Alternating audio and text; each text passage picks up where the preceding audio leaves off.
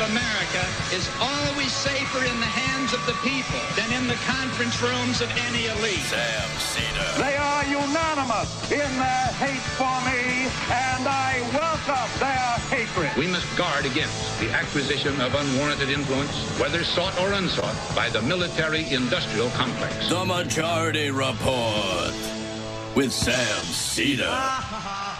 Ever get the feeling you've been cheated?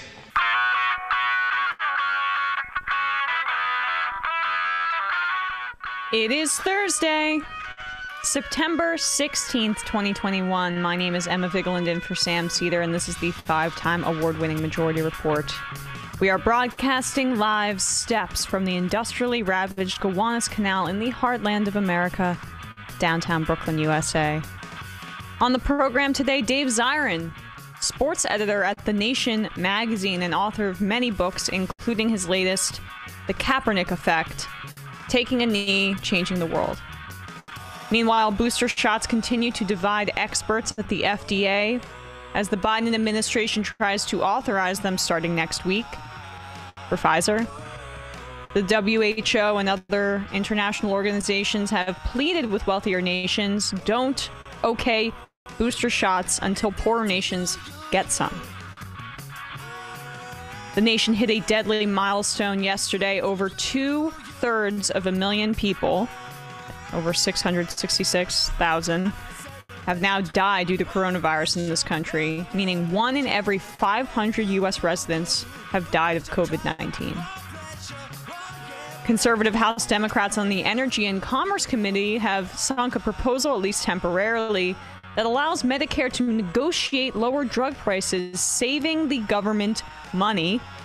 And one of those Democrats, Kathleen Rice, has a spot on this committee after leadership kind of tilted the scales to keep one Alexandria Ocasio-Cortez out of that slot.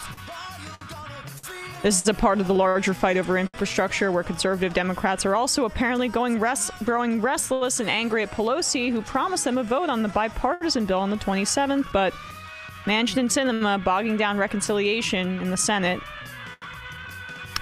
Yesterday, 4 U.S. gymnasts testified on the FBI's mishandling of the investigation into Larry Nassar in deeply moving testimony about their abuse and government inaction. More on that in a bit. And lastly, Biden, as a part of his pivot to China, has announced that the U.S. will help Australia deploy nuclear-powered submarines, giving the U.S. a military presence in that region, or at least by proxy, and of course escalating a conflict for the sake of it.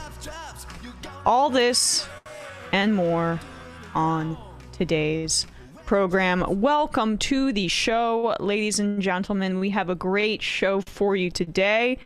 Obviously, I'm very excited to talk to Dave.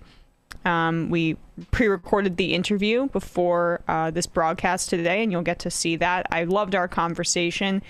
He is very busy. That's why we had to pre-record it, because his book is taking the world by storm. But I'm thankful that he took time out of his busy schedule to speak with us about this, because as you know, I'm passionate about politics and sports, and one reflecting the other, and I think we have a really great conversation about it. Now, this is a bit of a darker topic, but also involving sports. Yesterday, 4 American gymnasts testified in front of Congress, including Michaela Maroney, Simone Biles.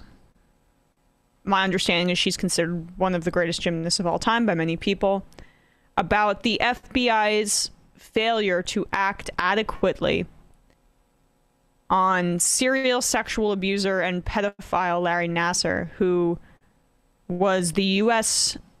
gymnastics team's team doctor for 18 years, where he used his power to abuse countless girls. I think the advocates say he abused over 120 now women. But I think one of the victims was 6 years old. And I think that wasn't an anomaly. I think a lot of these girls were quite young. And many of these women, now women, are high profile because they are a part of the gymnastics teams. They've won gold medals. and they use their power to talk about the FBI's complete dereliction of duty, although I would argue it's part of a larger FBI pattern, in this testimony. Now, Nassar was sentenced to 60 years in 2017 after another time where the emotional burden was put on these women to testify publicly about the abuse. He is going to spend the rest of his life in jail, and he's going to die there. That there's no question about it. But this brings up larger questions about the FBI. Here is Michaela Maroney going in and ripping into the FBI, totally understandably, about their reaction to the statement that she provided for them. Yeah, just to clarify, she came to the FBI in 2015. Yes. And he was sentenced in 2017. So she, I think, was 19 at the time. She hadn't even told her mother about the abuse. And she said she spoke to the FBI. She talks about telling them this incredibly traumatizing experience, telling them about that on the floor of her bedroom. And here she is ripping into the FBI for how they reacted to her statement. Be molested by Larry Nassar. According to the OIG report, about 14 months after I disclosed my abuse to the FBI, nearly a year and a half later, the FBI agent who interviewed me in 2015 decided to write down my statement, a statement that the OIG report determined to be materially false. Let's be honest. By not taking immediate action from my report, they allowed a child molester to go free for more than a year. And this inaction directly allowed Nassar's abuse to continue. What is the point of reporting abuse if our own FBI agents are going to take it upon themselves to bury that report in a drawer? They had legal, legitimate evidence of child abuse and did nothing. If they're not going to protect me, I want to know, who are they trying to protect? What's even more upsetting to me is that we know that these FBI agents have committed an obvious crime. They falsified my statement, and that is illegal in itself. Yet no recourse has been taken against them. The Department of Justice refused to prosecute these individuals. Why? Deputy Attorney General Lisa Monaco couldn't even bring herself to be here today, and it is the Department of Justice's job to hold them accountable. I am tired of waiting for people to do the right thing, because my abuse was enough, and we deserve justice. These individuals clearly violated policies and were negligent in executing their duties, and in doing so, more girls were abused by Larry Nassar for over a year. To not indict these agents is a disservice to me and my teammates. It is a disservice to the system, which was built to protect all of us from abuse. It was a disservice to every victim who suffered needlessly at the hands of Larry Nassar after I spoke up. Why are public servants whose job is to protect getting away with this? This is not justice. Enough is enough. Today, I ask you all to hear my voice. I ask you, please. Well, that was incredibly powerful, and part of the issue is that the FBI is not here to protect us. The FBI is here to serve U.S. hegemonic interests. Yeah, the New York Times reported on this yesterday, and they characterized this as a remarkable turn where Christopher Wray acknowledged the agency's mishandling, but all he does is say he's sick that that happened. He's very apologized. I'm sorry that so many people let you down again and again. So many people, meaning FBI agents. People who I work with, my buddies who I go to the water cooler with. I'm especially sorry that there were people at the FBI who had their own chance to stop, like it was like a carnival game. It's a Hail Mary. A chance to stop this monster back. Again, the FBI agent using a loaded term like monster when it was a trainer that they failed to stop. Back in 2015 and failed, and that is inexcusable. It should never have happened, and we are doing everything in our power to make sure it never happens again. Now, the guy who just said, "Is that it?" and then sat on the report for a year, he was fired 2 weeks ago. Mm-hmm.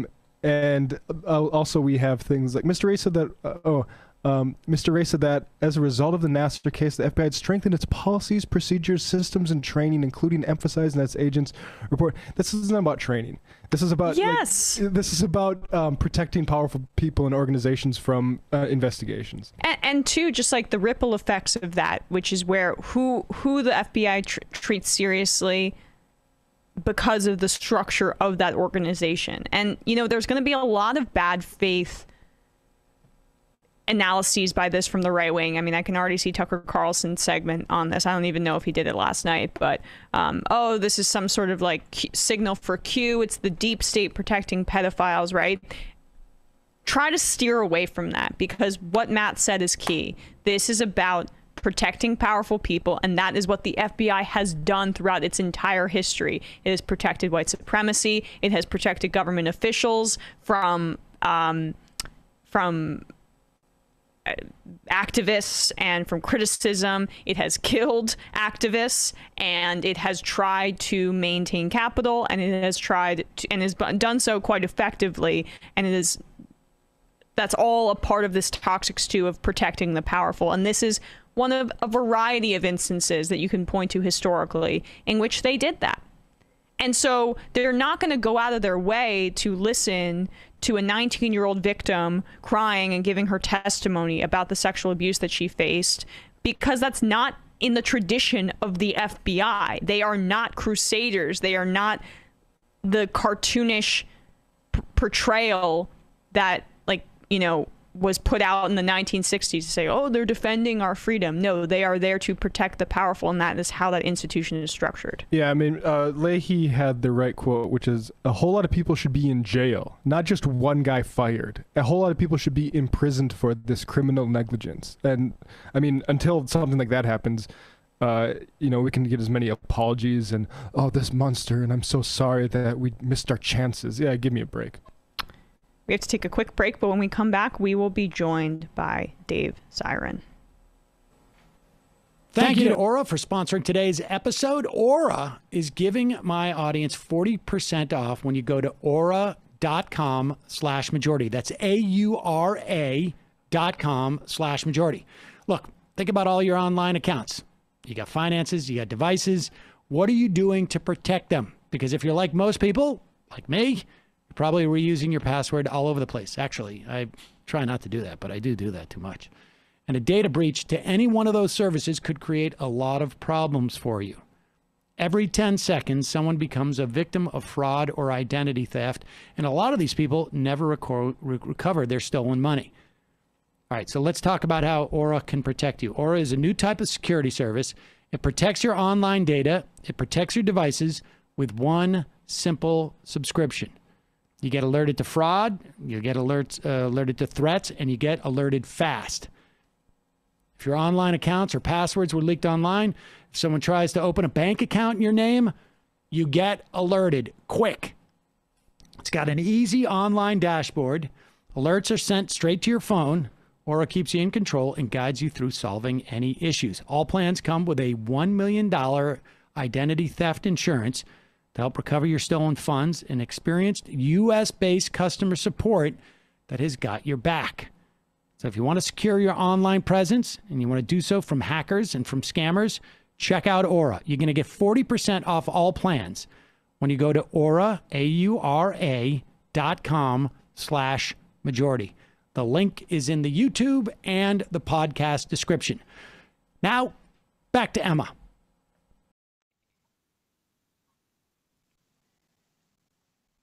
I would like to welcome to the program, or welcome back to the program, I should say, the great Dave Zirin, sports editor at The Nation and author of many books, including the just released The Kaepernick Effect, Taking a Knee, Changing the World. This is right up my alley, so I'm excited to talk to Dave about this. Thanks so much for being here, Dave.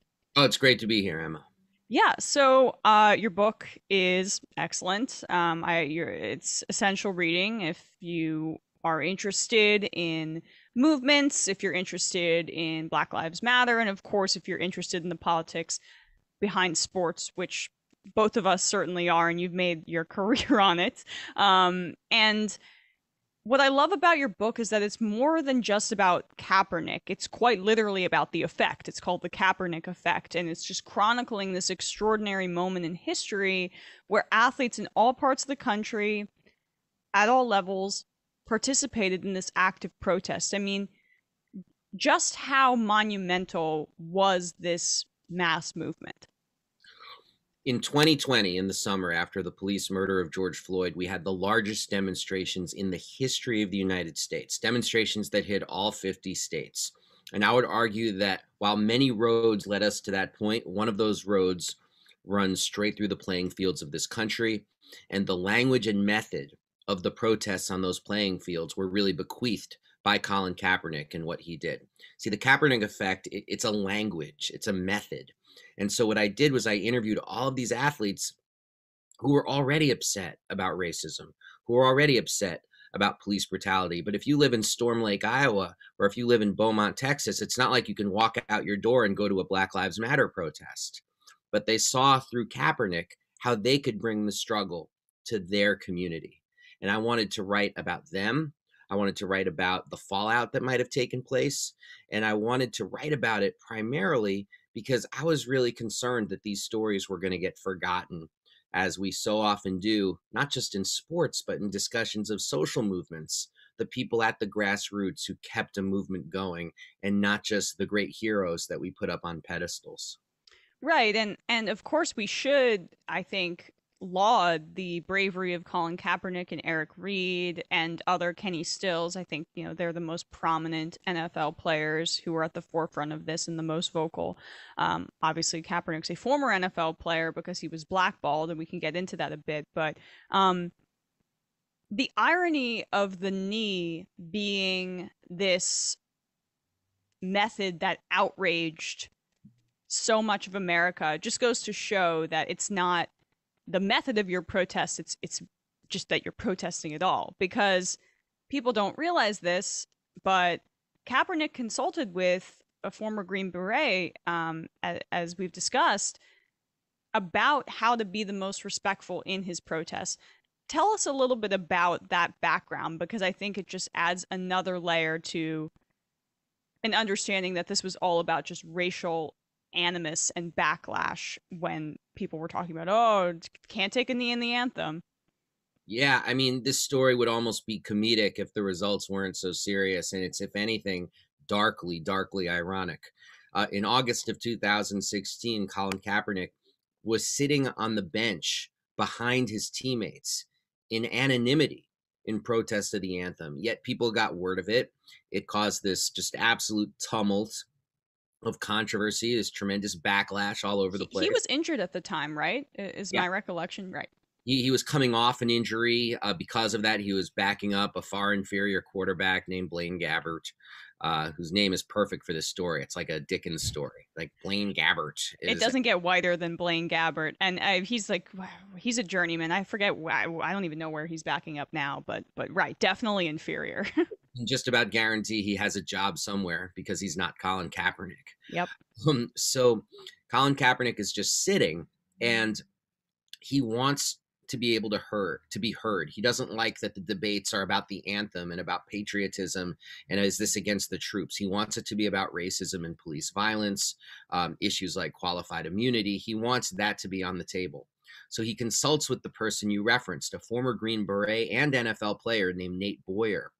And Nate Boyer came up with this idea where he said, if instead of sitting behind your teammates, which looks disrespectful, how about if you take a knee in front of your teammates as a way of showing respect for the solemnity of the situation and also registering your dissent? And that seemed like a great idea to Colin Kaepernick. It seemed like a great idea to Eric Reed, his teammate. And so they started taking a knee. Yet that just turned the volume up on everything. And it made the cacophonous voices of the hard right and Trumpism at the time, like even all the more violent and unhinged, because they couldn't deal with the fact that image of him being on that knee, it became instantaneously iconic. If Colin was just sitting during the anthem on a bench, that wouldn't have inspired the people that I wrote about in this book. They wouldn't have said, gee, maybe I can sit on a bench too behind my teammates. There's nothing about that that's forthright, really. But when they saw that image of the taking of the knee and all eyes gravitating towards him, that's really what inspired people, because the people I spoke with, what they wanted above all else, it was so modest, was to start a conversation in their community. And they saw by doing this, they could start a conversation. Often they didn't realize the kind of whirlwind that they would be reaping, but that was their modest aim all the same. Right. And I guess, you talk about how it would be humorous if it wasn't so dark, this kind of effort by Kaepernick to make it more respectful. And I want to turn to some of the stories you tell about high school and college students in a bit. But you point out in your book the juxtaposition of Kaepernick taking a knee and Derek Chauvin taking a knee on George Floyd's neck. And that is another just poetic but darkly so kind of encapsulation of this struggle. And it has almost retroactive resonance with this deeply important moment in the murder of George Floyd. Absolutely. And it doesn't take an American studies degree from Columbia to see that juxtaposition. The protest that I went to, people were referencing that on homemade signs. People had images simultaneous with one another that they had glued onto placards. I mean, this was something that was obvious to everybody who was in the movement, like just the image of the knee and the fact that Kaepernick's knee and the knee of the people that I describe in this book were completely about trying to affect change in a peaceful manner. That's what it was about. Whatever one might think of pacifism or lack or its faults, this was the goal. It was a pacifistic demonstration. And then to see that same posture be used as an instrument of murder. I mean, it was also for the folks that I spoke with, because I went back and then re-interviewed everybody after the protest started in 2020. I mean, for them, it was also like a really rough reminder of the violence that they faced when they took a knee. That far too often in this country, the response to peaceful protest is not peaceful counter debate.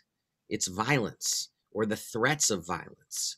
And so many of the people I spoke with, that was their reality. Not that any of them had regrets, far from it, but they had to face the specter that something could happen to them or their families.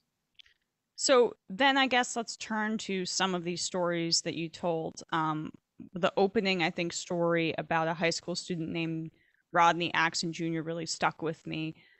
Tell his story for our audience. Yeah, I mean, in brief order, Rodney Axon was from Cleveland. His parents, in an effort to get him a better education, moved to the suburbs of Brunswick at a predominantly white school, where he always felt like he had to watch his step and watch what he said, and always felt like it was a very gingerly situation.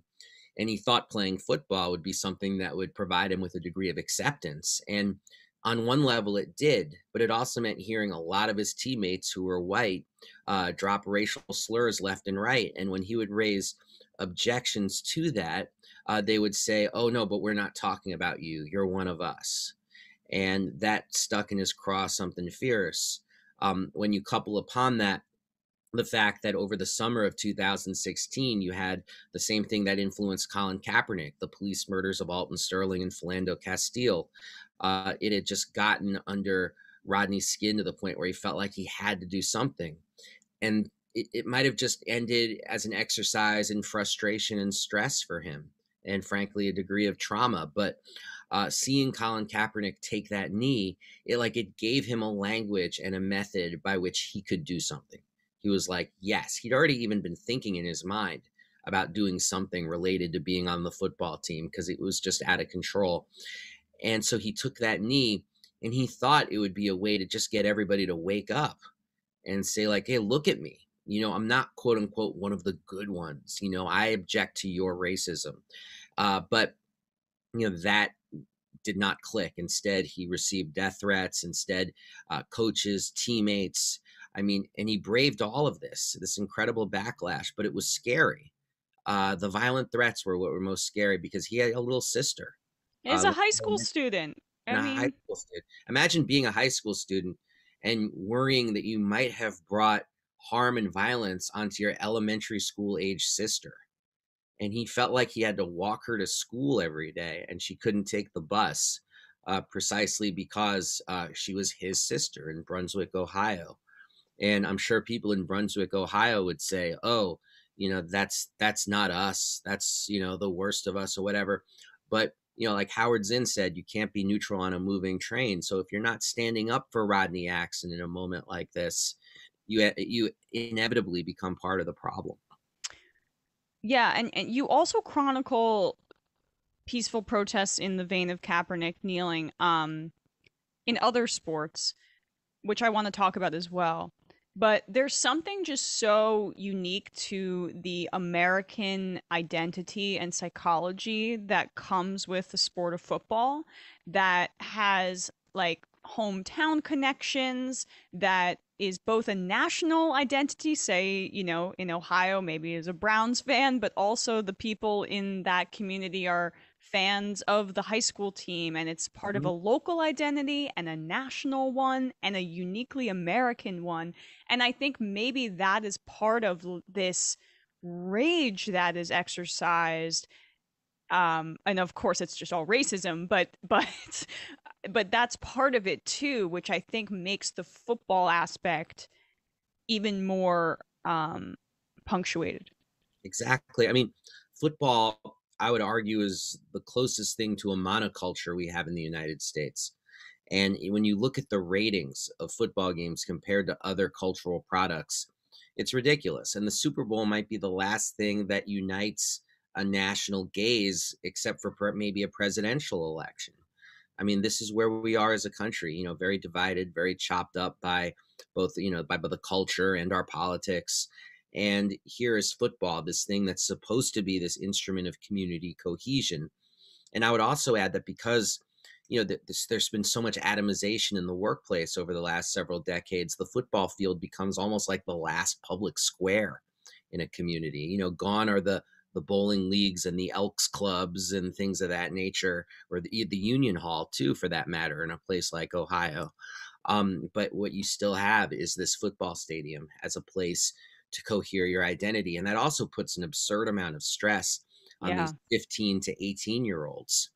And you've covered this sport. I didn't mean to cut you off, but you've covered sports for decades. Do you notice that anxiety is heightened as the atomizations increase, as, of course, parts of the country where football might be more popular, they don't have the economic opportunities that there once were, the bargaining power that unions have provided? I mean, have you made that connection throughout your reporting? Oh, yes. I mean, high school football has always been part of the American vein, but high school football being a social and economic engine of a community, I mean, that's something that's much more with our 21st century time. And it's thrown everything out of whack. And it's not just high school football. I mean, we could have look at a school like Notre Dame, for example. I mean, when they start their football program a century ago, it's a textile community where there's a small Catholic college that happens to play football. Now, Notre Dame is the economy of South Bend, Indiana, and how the football program has a ripple effect on all kinds of local businesses across the board. And there are no more textile factories in South Bend, Indiana. So we've seen a substantial change over the decades. And I've certainly even seen that in the last 20 years. So I guess that's a good transition to talk about college football then. I was very torn by some of the images that came out in 2020 of Nick Saban, the head coach at Alabama. Most people consider him the greatest college football coach of all time. I think that's fair. Linking arms with his players in protest, as he is a multimillionaire being paid in an institution that I've talked about on this show is one of the most reminiscent of slavery in its framework that we have left. These players put their blood, sweat, and tears, sometimes injure themselves for life, can't play in the pros, and get paid nothing. Nothing, as they rake in millions, and University of Alabama can sell their jerseys. I mean, and Nick Saban, if he wanted to speak out about that, he could. He doesn't. He links arms with his players and protests in the wake of George Floyd. And at the same time, I don't want to be too cynical, because as you highlight in your book, I wrote down this quote, which I thought was so well said. On college campuses in the 1960s, athletes were at times used to surround buildings that were occupied by student protesters in order to keep out food and supplies. Today, football players at the universities of Mississippi and Alabama are marching for racial justice. That's the positive.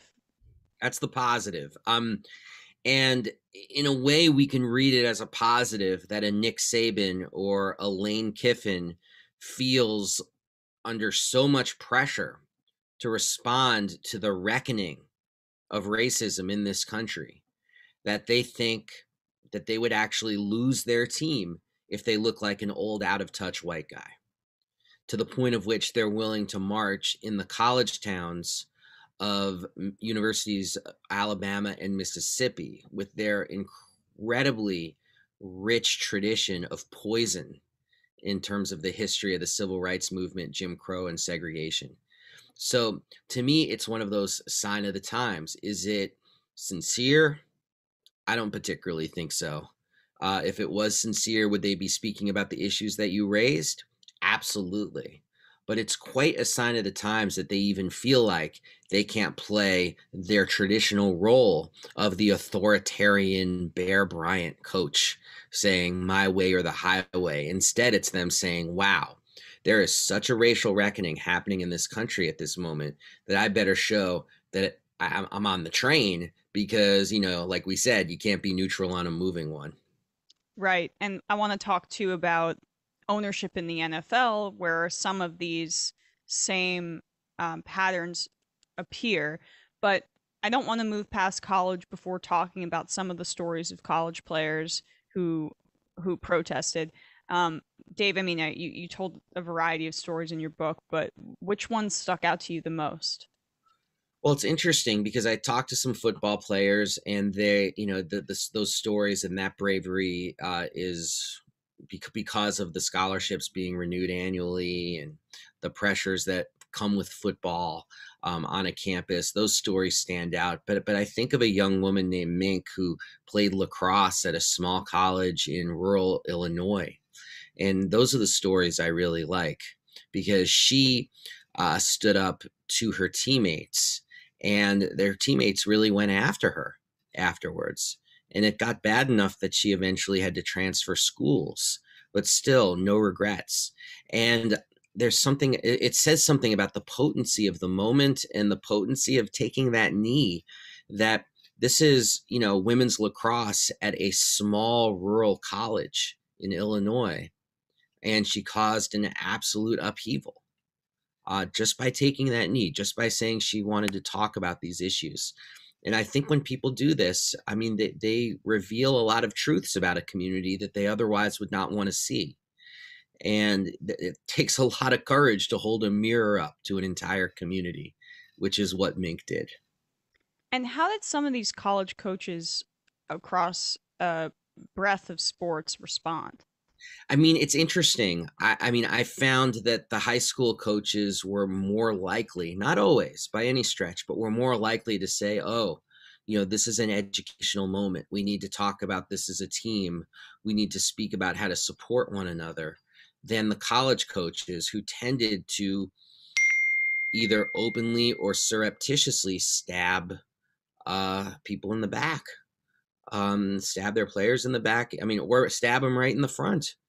That was really what I saw at the collegiate level. There wasn't that level of support. There was, interestingly, at the University of Nebraska, the biggest football school. I mean, the coach isn't there anymore, which says something. His name was Mike Riley, and he just happens to be a politically liberal person. So even though it led to an incredible backlash in the community itself, his posture was, I love this, you know, let the players protest. They have my support. Shockingly, he's not the coach there anymore. I'm not saying there's a connection, but I think it's very interesting that the coach now there is former Nebraska quarterback Scott Frost and not, West Coast California cool Mike Riley.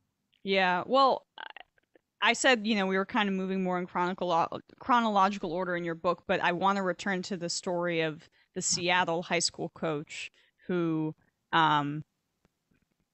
faced some repercussions as well. Joey Thomas, the coach at Garfield. Garfield is a fascinating high school in Seattle because it's the high school of Quincy Jones and Jimi Hendrix. So it's like this fulcrum of Black culture that it still is. I mean, Quincy Jones donated a whole music center to it. And yet this is a city, Seattle, that's ostensibly very liberal, that also has a very small Black population in the city itself. And so a city like Garfield, the players start taking a knee. It starts with the football team, just a couple of players. And Joey Thomas's response is saying, well, I'm at Garfield. I'm in Seattle. Let's do this right.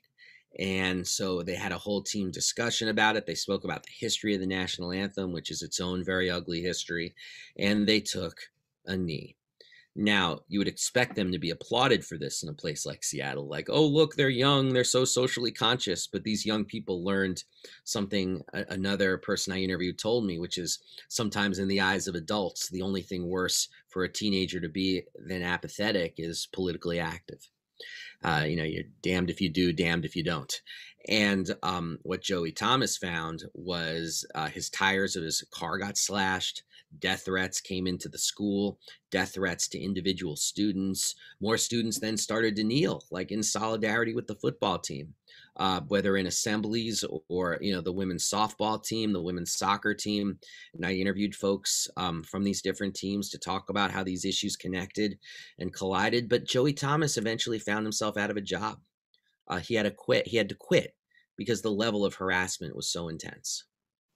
It's just unbelievable to me. I mean, to waste one's energy on getting that riled up about an act by a high school sports team. But I feel like we're seeing a little bit of it in this kind of masking debate where parents who project their own anxieties onto their children and talk about indoctrination and get energized to the level that's unhinged in kind of trying to bump up against what's happening in schools and what's happening with young people, which for them represents this anxiety of, oh, I don't understand this is new, and it's causing me to maybe think a little bit harder about my relationship with racism and with Black people, and so that's how it manifests, I guess. Yeah, whether it's masking or what they deem to be critical race theory, which seems to be talking about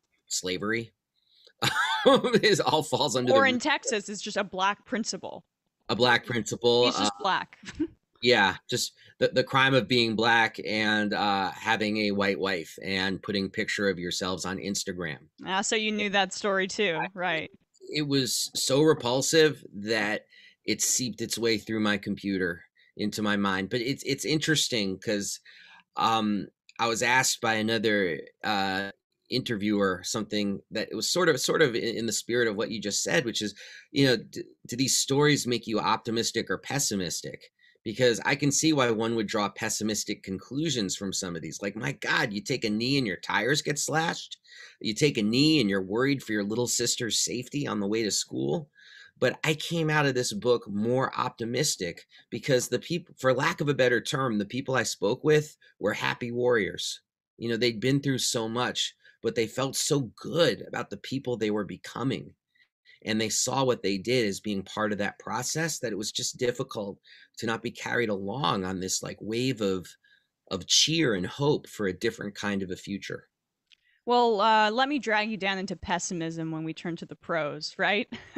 Because the older we get, the more pessimistic it gets in terms of the age of the people that we're talking about. Well, exactly. And you see that like manifest itself with the children in schools who are on the right path and the parents of them slashing the coach's tires. So the parents are the ones, the older folks, populating the NFL. And of course, the 32 owners are very white, very rich, and were instrumental in keeping Kaepernick blackballed and out of the league. We know that, and that's been well documented. He settled and got, we don't know the number, but a significant settlement from the NFL because his team was at least able to prove that there was some evidence of collusion, which is a very hard bar to clear, but the NFL owners were disgusting enough that they were able to do so.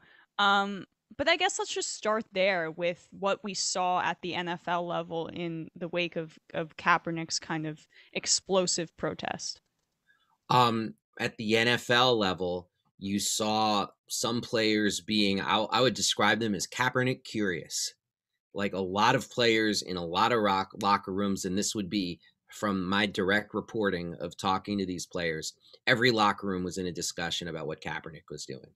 And that means they were not in a discussion about, whether to play a zone or man-to-man defense in the game that Sunday. So what you saw was a break from the kind of authoritarian business, work harder, life is tough, no one cares attitude that is the National Football League. And you saw instead players debating and discussing racism and how best to respond to it. And I think that scared the holy heck out of an NFL franchise ownership and a total executive class, too. If we want to talk about general managers, executives, almost entirely white, this is not what they wanted to see. So since then, they've adopted this carrot and stick approach to their own players. The carrot is they'll have a social justice committee that operates through acceptable parameters. The carrot is they'll put decals on the helmets, right, end racism in the end zone. The carrot is Roger Goodell will even say, as he did in 2020, why jeepers, maybe Colin Kaepernick was right to want to talk about these things 4 years ago. My gosh, golly. But the stick is Colin Kaepernick, not on a team. Eric Reed, not on a team. Kenny Stills, not on a team. And it's this message that they're sending to young players that you better stay in line or you could end up like these other guys on the outside looking in.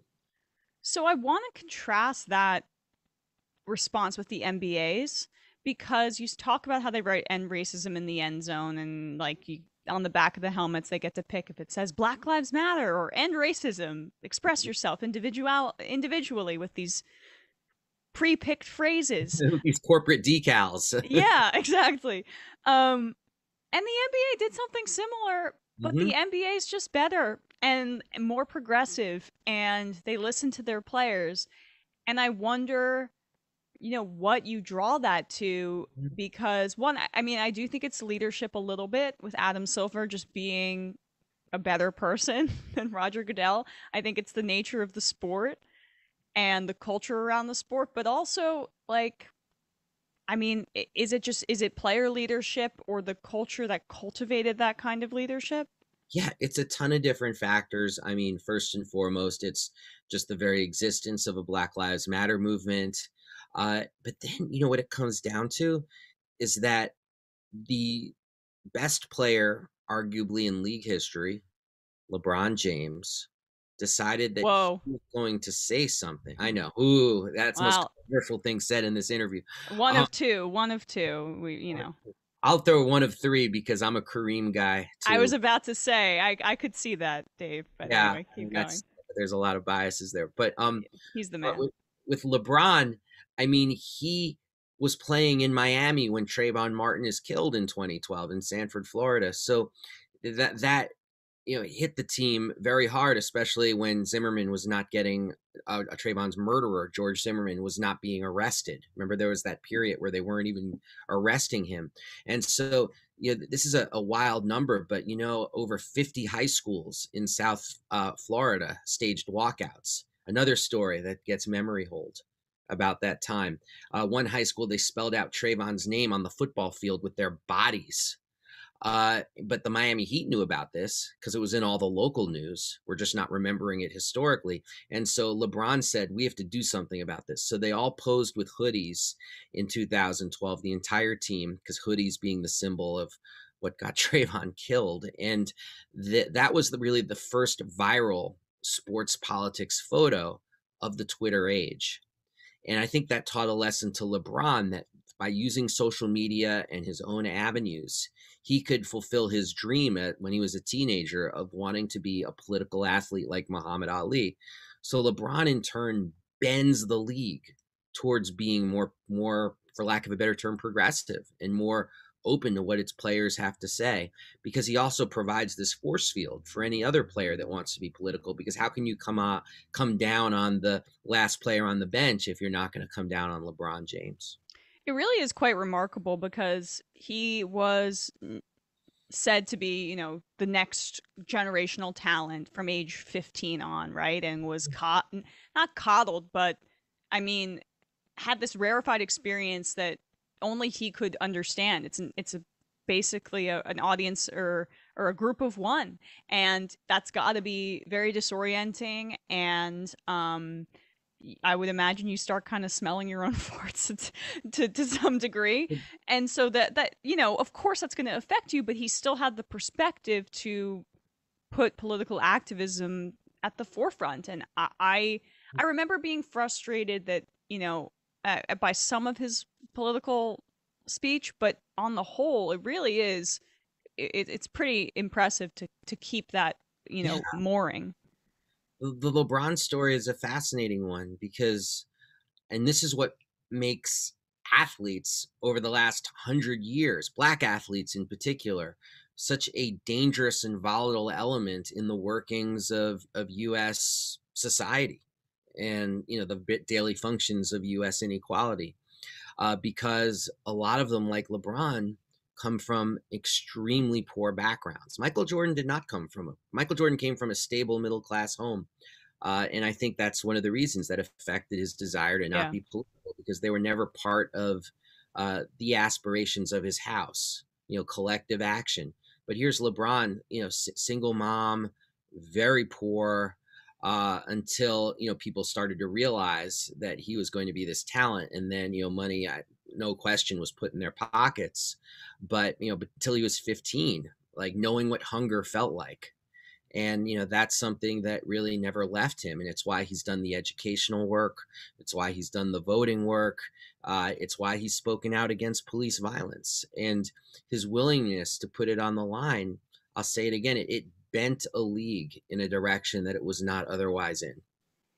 And then we can return back to the NFL, right, where there has been a shift. And I remember when George Floyd was murdered, and a group of players, including Mahomes, including my boy Odell, including a variety of other, you know, great superstars in the league, came out and rebuked the commissioner and basically said this is not enough, which was very different than how NFL athletes are taught to be. You are a soldier. This is a militaristic operation. The Bill Belichick is judge, jury, and executioner, although apparently behind the scenes he's a lot more player friendly than he puts out publicly, but I digress. Like it's not a fruitful environment for that kind of anti-authoritarian, we're going to use our own power, we're going to use our own platforms. And that was a huge shift in my view.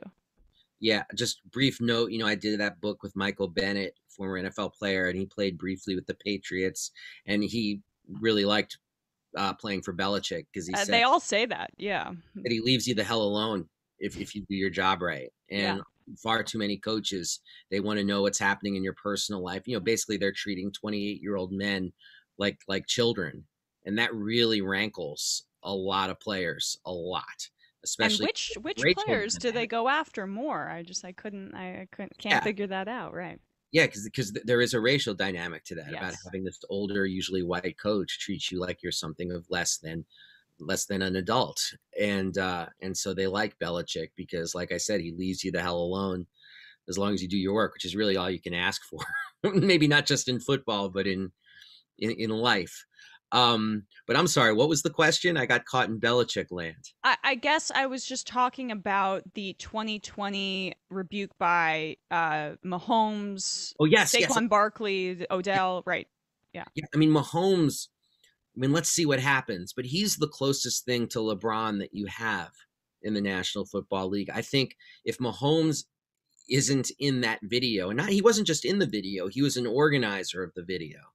If Mahomes isn't in that video, every player in that video, including Odell, is at risk in terms of their NFL future. Well, look at how they responded to Odell doing the Black Power fist in the Kaepernick era, right? I mean, distraction. You know, and then part of an absurdly lopsided trade that gets him off the Giants. I mean, just ridiculous. And it was done absolutely for political reasons, not because for playing reasons. You know, that's my team, Dave, right? So you're opening up some old wounds. I'm sorry about that. I don't know if did you ever hear the New York Giants 1987 rap video for when they were going to the Super Bowl? You should look that up on YouTube. It'll haunt you. Does LT spit? He doesn't appear. Too cool. Oh, all it's right. all your linemen with their own hip hop stylings. Yikes. The 80s. So fun. But you needed Mahomes in that video. He can cast the force field. He is the one player in the NFL who is absolutely indispensable at this moment. Hopefully he'll use that power, because it like LeBron shows, it can make a big difference. And lastly, I just don't want to leave without talking about the dynamic that mirrored the one we saw in college football of owners like Jerry Jones, who's also the general manager, which is rare, who prides himself on having relationships and building relationships with the players on the Dallas Cowboys, still, like, for months and months, trying not to talk about the anthem. Oh, they can kneel, but not during the anthem. And only when Trump called them sons of bitches did all of the owners, they went down on and linked arms and they knelt with their players. But the protest element, what there was actually being talked about, completely washed away. All they cared about was that the president, who Jones donated money to, a lot of money, and many owners did, not John Mara, that he went after, you know, their employees. That was essentially what it was, and they wanted to do something, and that really frustrated me. Yeah, and fear that they would lose their employees. The NFL so much depends upon the acceptance by players of rules that are racist, that are anti-union, even though they're in a union, that are unfair, the fact that the contracts aren't guaranteed, the fact that NFL owners held back scientific information about concussions, so there was no informed consent for what players went through for decades. There are so many reasons for that we might see a players' revolt or even a players' league, like some offshoot. And so the importance of keeping players pacified became all-consuming after Colin Kaepernick started to raise a lot of people's eyebrows and saying, wait a minute, do we really need to accept things the way they are? Because Colin might have been talking about racial inequity and police violence, but once one player starts bucking the system, it raises the possibilities. The old expression, courage is contagious. It raises the possibilities and the horizons of everybody else in the league. And not just there, but in all of sports. If you want to talk about why the rules in college athletics have loosened up over the last year, or why the Washington football team felt like it had to change its name after decades of defiance and clinging to the racism of its moniker, it all dates through Colin Kaepernick taking that knee. Yeah. And I hope for a variety of things where players in the NFL, you know, seize their power. And one of them is, you know, the CBA has already been agreed upon, but eventually contracts that aren't so exploitative, because people don't realize they only focus on the stars. The players that bear the brunt of this, the players that had the most to lose by protesting on the bubble of the roster, their average career is very short and they don't have guaranteed contracts, and this is their time to cash in to set them up and their families for life. And the NFL exploits them to a great degree. So, anyway, that's just something I wanted to make sure people understand. Yeah, it's all part of the picture of understanding why we can't divorce politics from sports. Yes. That it's absolutely baked into it. And when you hear your neighbor or your father-in-law say something like, well, I don't like politics and sports, you know, just remember that what they're saying is that they don't like a certain kind of politics with sports, because there are tons of politics in sports that they're perfectly fine with. Dave Zirin. His book is called The Kaepernick Effect, Taking a Knee, Changing the World. I really appreciate your time today. Everyone should go out and buy it and read his stuff at The Nation, where if there's, you know, a big sports story, you'll usually have some take on it that's very much on point and well said. So thank you. Appreciate it. Thanks so much, Emma.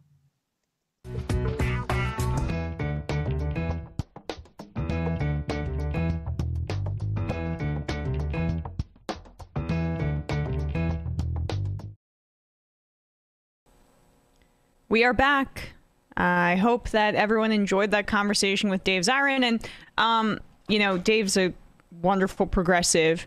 And, you know, just reading some of the IMs here, I think a lot of people have criticisms, and I understand. They don't understand how one can enjoy a sport like that and be progressive or have consistent values in that area.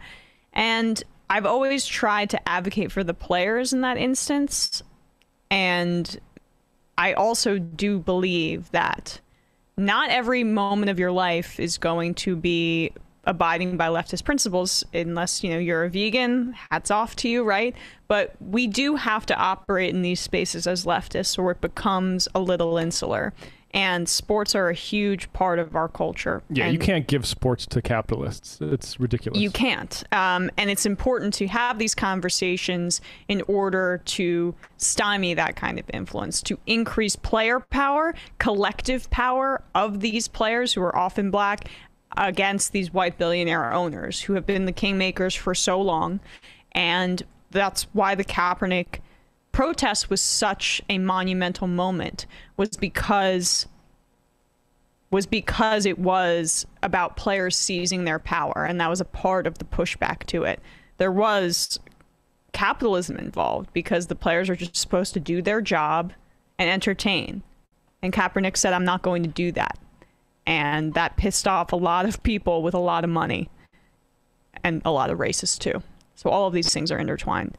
But that's all we have for today in terms of time for our Peacock audience. We will see you tomorrow. But for everybody else, we're sticking around. People are saying there's a contradiction because you claim performativity is wrong, that you support Kaepernick. And I would just say there's a massive difference. And I don't think you are fundamentally against all types of performativity. It's like, what is it actually doing? Yes. And I'd say there's a big difference between Kaepernick and, I mean, let alone the yard signs, but even what happened at the Met Gala. And not to relitigate that again, because I feel like way too much time was spent on what was probably a neutral event. Right. But like Kaepernick literally did something on a, like, football is a propaganda vehicle for the ruling class, and to, like, I mean, we all know this stuff. Dave Zirin's talked about it as good as anyone about the flyovers. Yep. And American propaganda. And so that type of performativity, to counter a certain type of performativity by the Pentagon literally funding the NFL, I think is an entirely different class. And people don't realize that type of performativity where the jets fly over and the national anthem is sung and everybody stands at attention, that wasn't always the case in NFL games. I believe it started during the Gulf War and was a part of a push by the Bush 1 administration, if I recall correctly. But I think the other thing I'm seeing in the chat is that CTE is a massive issue in football, and that is something that's also a contradiction. I would say that it's also, like, that's why I advocate for players' rights. Yes, of course. The problem with CTE is, like, if players, it's a problem of hiding medical facts from laborers. If the players were in complete control and they could make the decisions themselves about how much risk they want to put their bodies into, then they would allow to do it. I mean, we don't ban MMA. I don't watch it personally. I think it's disgusting. Yeah. But, like, people are allowed to, and I don't know what let alone looking at the CTE things there, but that the problem isn't that, like, it's a brutal sport. I'm sorry. The problem is the exploitation of the people who actually put on the show. Right. And if there was adequate collective bargaining and players were able to make these risk assessments for themselves and their contracts were guaranteed, that would be a different story. So now we are letting in Matt and Brandon, hopefully put that a little bit to rest. I know that there was some controversy, but I also just want to say, down with ownership groups. Right. No more owners. Wow. We've only got one group in the NFL, the Green Bay Packers, that are owned by the fans, and that should be more frequent throughout the league. It should be either the municipalities or the players, or a combination of both. And then you don't have, like, say, the Oakland Raiders get up and leave for Las Vegas because there's a brand new stadium there and they can make more money. Yeah, like the capitalist involvement needs to get out of here. That's why the whole anyway, we could talk about this forever. Hey guys, hey Matt, hey Brandon. Hey, let's talk sports. Can't wait. Let's do it. Well, we just spent the whole first hour on that, so I think we'll probably have to leave you out of this conversation. I know that's probably breaking your heart.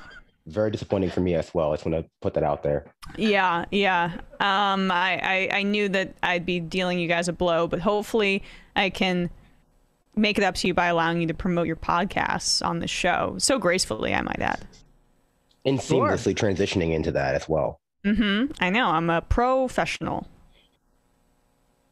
Very good. I guess I'll go first. Let's do it. All right. So, folks, I was, short story. I was just this week, demonetized on YouTube. I'm being censored. Whoa. Ladies and gentlemen, my free speech rights are being curtailed, so I need your help and support by subscribing to my YouTube channel, I guess, youtube.com/Matt Binder. No live show tonight because today is my significant other's birthday. Oh. To make up for that, though, I did a live show last night, which you can catch on the replay. And it's on youtube.com/Matt Binder right now. Go check it out. And Brandon, what's happening over on the discourse? We actually are just about to post our 9/11 20th anniversary memorial episode where we talk about, the pre-9/11 landscape, the post-9/11 landscape, and sort of like that 20-year time and how it changed America, pop culture, social structure, et cetera, from a more personal lens of me and my co-host, or my co-host and I, rather, all being of different age and being sort of like at different stages of our life when that was going on. So I think it's a pretty interesting episode. Yeah, it sounds serious. I don't want to oversell it because, it kind of starts off with a really inappropriate joke. So. Okay, well then as is the way. And then that tone kind of continues throughout the entire thing. So I just want people to be prepared. Okay, so not serious at all. Got it. It depends on how serious you take the topic matter. Well, that's a good point. Matt, what's happening over on Left Reckoning? Last night on Left Reckoning, we had Darna Noor on to talk about Entergy, the climate-denying public utility that is currently failing New Orleans, including how they planned with a third-party group called the Hawthorne Group to stack public meetings with actors. And there's emails saying, we don't normally recommend this because people wonder, like, hey, where do all these people I don't recognize come from? But it'll be $6,500 for 10 people. And the Entergy CEO said, this is war. We need all hands on deck. And we'll take more people if you can get them. So we talked about that. We also talked about Bitcoin. And ghoulish way. Yeah, Binder, you'd like this. The ghoulish way that Bitcoin boosters like to travel around the world and find tragedy and suggest Bitcoin as a remedy for that tragedy. For instance, in Palestine or Afghanistan or wherever there's people dying or being oppressed. And we talked about that. And also in El Salvador, we recently heard a lot about how Bitcoin's going to solve the remittance issue for a country that really relies on remittances. And in fact, it hasn't turned out that way, and it's a big disaster. Quite the opposite, along with the disaster that's going on where people are literally protesting in the streets, and one of the biggest Bitcoin critics in that country was arrested on shaky reasons. The remittance actually is not true. In fact, now that it's rolled out there, remittance fees are less when not dealing with Bitcoin, because obviously Bitcoin fees exist too. Right. And it turns out that, like, Bender, I'm sure you agree with this, that the only reason they were talking about remittances is because it was a nice way to sell a product that they want the value to inflate so they can sell higher. I saw this being circulated the otother day. BitcoinMagazine.com had an article that says, "Can Bitcoin bring Palestine freedom?" Yeah, exactly. They have a lot of those, and a lot of those articles are written by someone who is an executive at that quote unquote Human Rights Foundation, which is one of the organizations that were very much a part of the coup, supporting the coup that threw Evo Morales out of office in Bolivia. They had hired the young woman who I had a debate with on my show, who was a strong critic in that country of Morales, and she claimed that she was not supportive of Janine.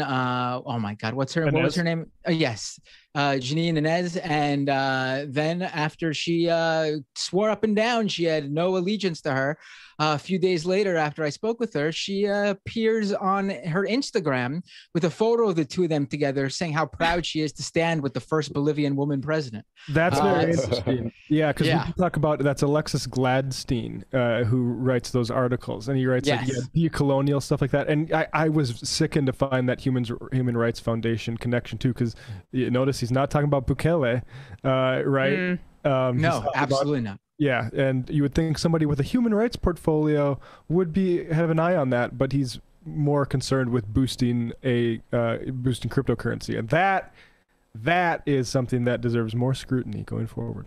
You know, and you hear Bitcoin Magazine and you assume, okay, this is obviously they cover crypto and they probably have like a more positive view than the rest of people, but it's still a news outlet, right? I just want to be clear. Bitcoin Magazine is straight up like a propaganda arm for Bitcoin. It is fully like a outlet that only talks positively about Bitcoin and pushes it and promotes it. I mean, there are cryptocurrency like news sites that obviously look at it in a manner that's more positive than you or I, but they do critique where it fails. That's not the case with Bitcoin Magazine. So I wouldn't trust anything that comes out of that outlet, if you can even call it that.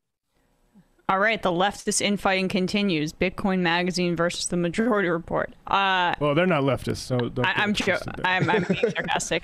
646-257-3920. See you in the check out Nomi's show, AM Quickie, all that good stuff. 646-257-3920. See you in the fun half.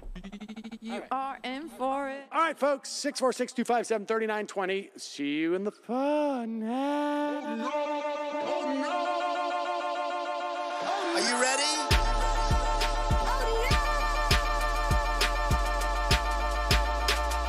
Who sent us this? Alpha males are back. Boys back. And the alpha males are back. Just as delicious as you could imagine. The alpha males are back. Boys back. And the alpha males are back.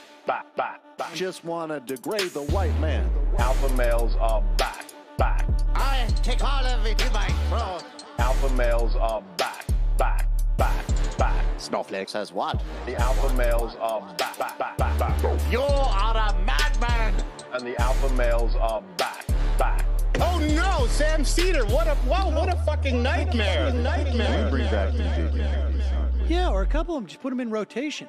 DJ Danner. Well, the problem with those is they're like 45 seconds long, so I don't know if they're enough of a break. That's fucking nonsense. You see white people doing drugs, they look worse than normal white people, and all white people look disgusting. And the alpha males, psych, fuck them. Snowflake says what?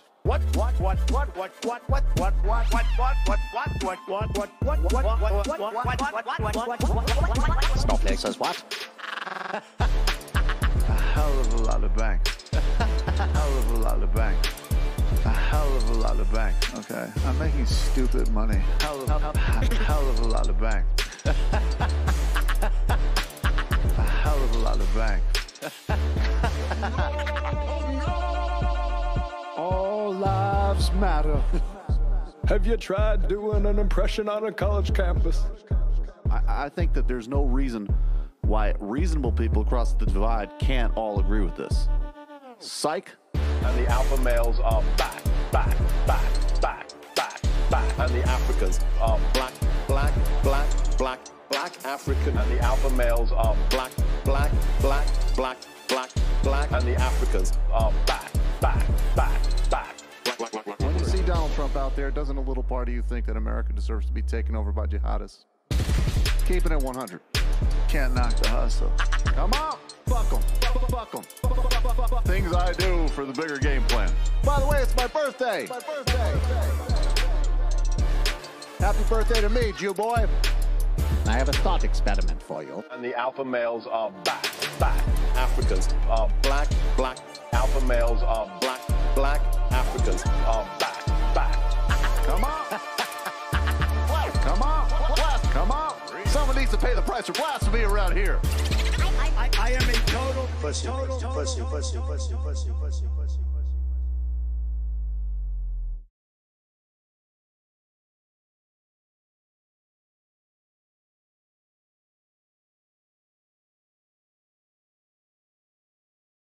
Back. We are back. And we were just saying in the break that we've got some great clips today. And it's kind of a slower news day, but great, really funny stuff. I mean, unhinged clips. I don't know. I don't want to step on anyone's toes, but I think we should start with the Joe Biden clip. Oh, okay, sure. Well, we'll talk about this later. It's a joke. You're not stepping on my toes. Regardless, everyone's supposed to laugh at that. That's fine. Wait. Can you explain that joke? I don't know. We'll talk about this later. Because you're like, I don't want to step on anyone's toes, and I'm pretending to be pissed at you. Oh, I get. Okay. Yeah, sure. All right. I still don't get it. Don't humor me. I mean, we'll see some great acting with Dave Rubin later, so we can put that. Oh my God, yes. We got so much good stuff. I'm excited. Right. I can barely hold it in. I'm bursting at the seams like the Oogie Boogie Man. I guess we'll start here. President Biden had a teleconference with Boris Johnson and the Prime Minister of Australia, Scott Morrison. I know his name because I'm reading it. Biden does not seem to know his name. As he's cutting off this call with the Australian PM, as well as Boris Johnson, he tries to kind of jujitsu his way out of saying his name, and it's very inartful. Thank you, Boris, and I want to thank that fellow down under. Thank you very much, pal. Appreciate it, Mr. Prime Minister. I'm honored today to be joined by. That was very artful. I thought that was great. That fella down under. Let's do it one more time. That is. He should have called him mate. He should have said mate. He should have put on an accent. Thank you, Boris, and I want to thank that fellow down under. Thank you very much, pal. Appreciate it, Mr. Prime Minister. I love that because this is a part of this conference. I believe is about the fact that we are expanding our reach in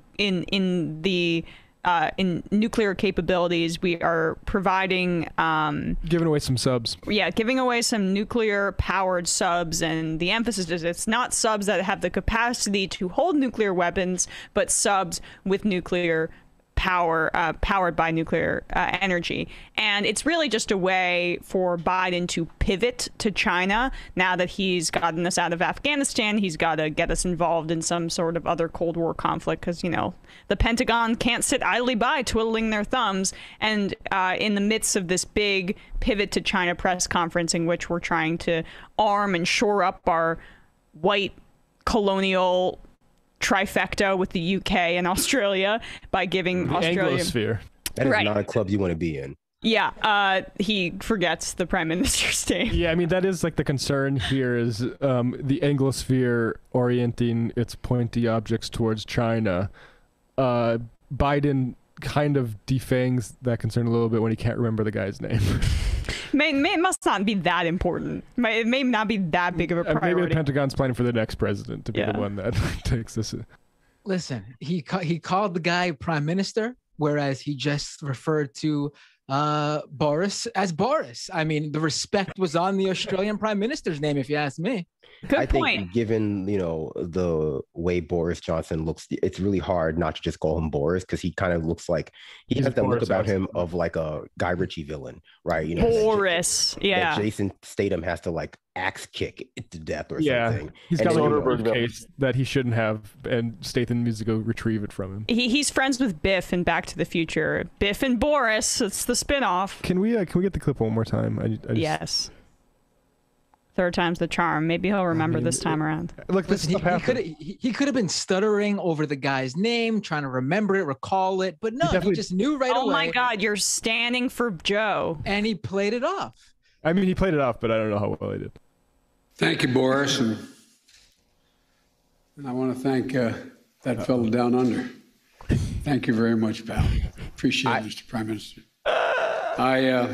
I don't think people pick it up because I also didn't know or really care what the Prime Minister of Australia's name was. And even after hearing it, it still kind of sounds kind of fake, like Scott Morrison. It sounds like, it sounds Whose like name's Scott? Scott Morrison? I can't say. It's hard to say in an Australian accent. Listen, they've been locked down in Australia for so long. I doubt any of them even remember their names. All right, so it's fine. Pass on Joe Biden. Cracky, I love that guy down under. What a shill you are, Bender. I mean, Biden. I love this from Biden. Really, this is like. Listen, I gotta say, I've been, he's made, he's not perfect, but I gotta say, he's, especially with the way he held strong and steadfast on his Afghanistan withdrawal.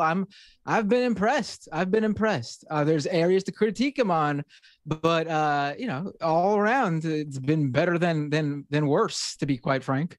From a purely aesthetic standpoint, if you have to disregard any prime minister in the world, it's hard to pick a better one than the Australian prime minister. It's just a complete lack of respect for our friends down under is what I'm seeing from Biden. Just like when he ignored the prime minister from UK's calls when he was pulling after Afghanistan. So, honestly, I can't say, he's not being the diplomat I want him to be. He's just not, anything else I need.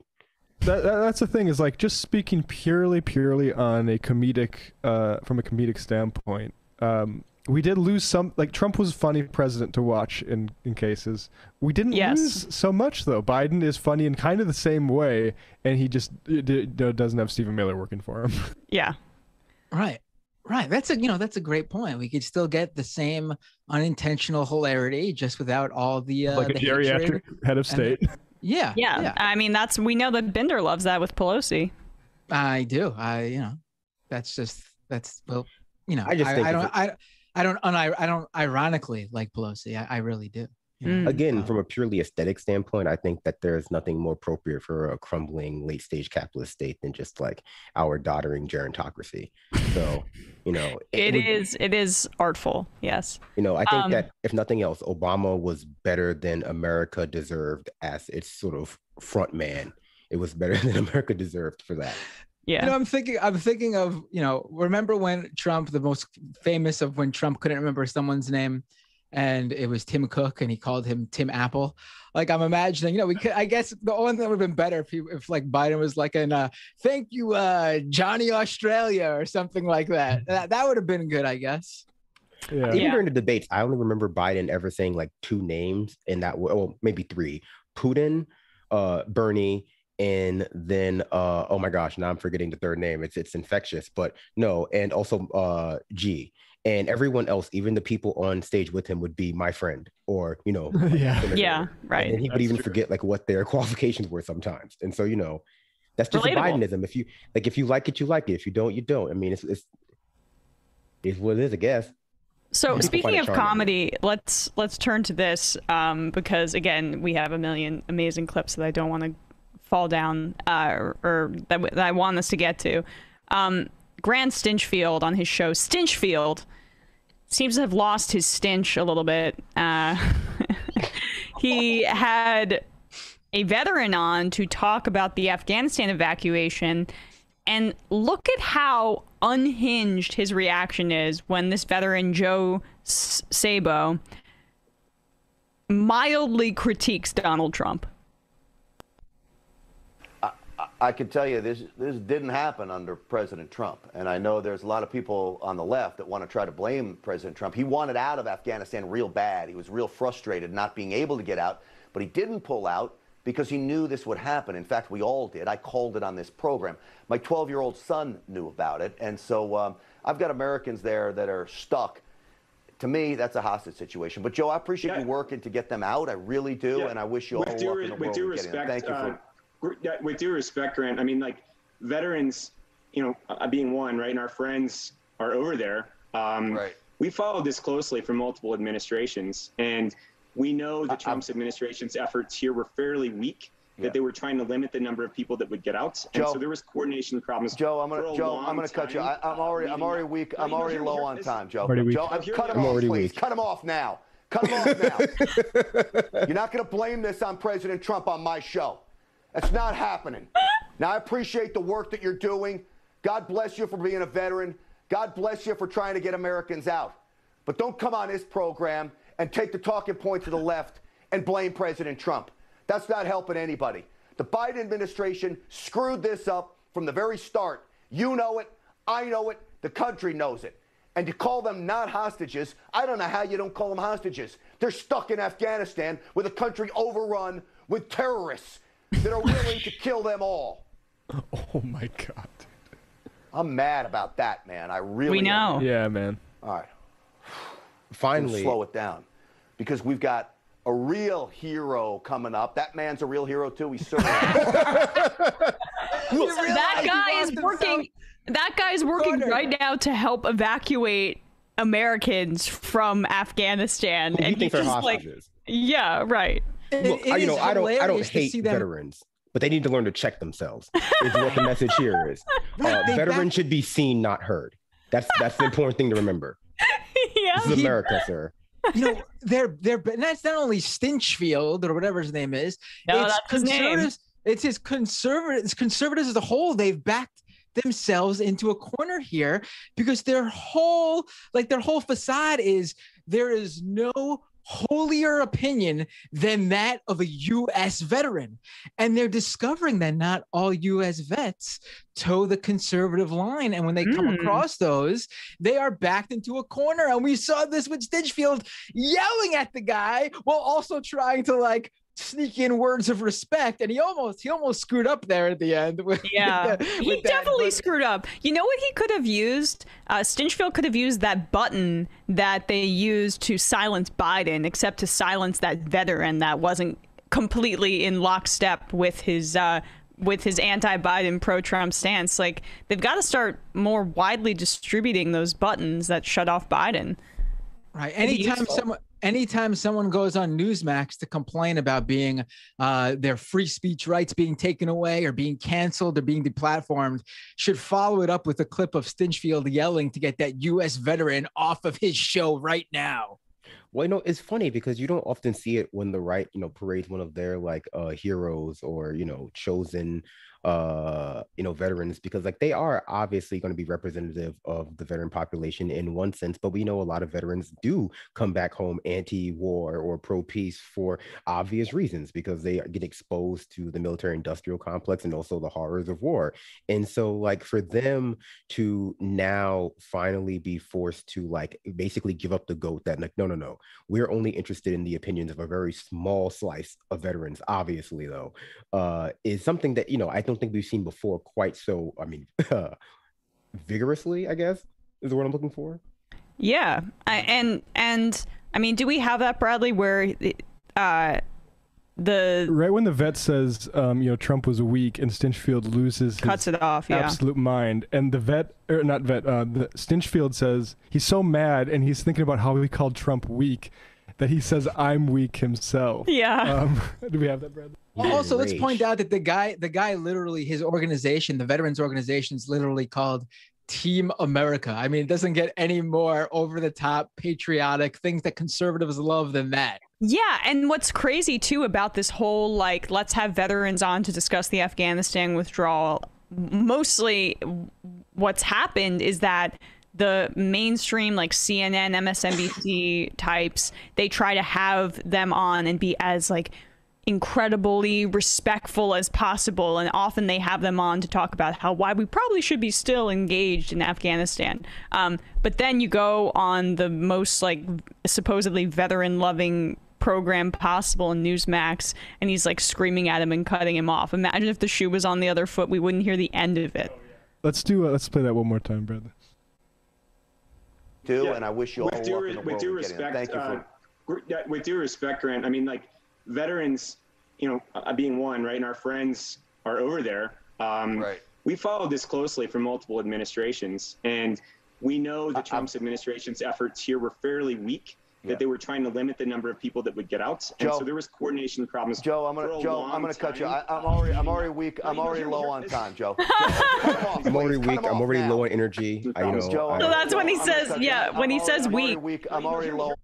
When he says weak, like that's exactly what triggered him. Yeah. My strong man that I love is not weak. He's strong. If there's like one thing Newsmax does not want to happen, it's for a guest to call Trump weak. Yeah. Like if there's one word, do not call Trump weak, or they'll hit a button and you will be gone. Oh right. Well, I should say they do have they kind of have that button. Yeah. I mean, I just hate to say that Greg Stinfield canceled that poor man live on air, but at the same time, it's such an interesting like visual dichotomy, because you have like the veteran who's already like this hero in American mythology. He's just sitting there. He's wearing his like plaid fucking flannel, the tattered shirt, hat. It's like out of trucker's hat. It's like it's out of a movie. It's the new Matt Damon movie, right? He basically has like a he drove his pickup truck to the studio. Exactly. And then you have like this guy in an ill-fitting suit with, again, vaguely British villain looking, like yelling at him about how he's not patriotic enough and he should instead be,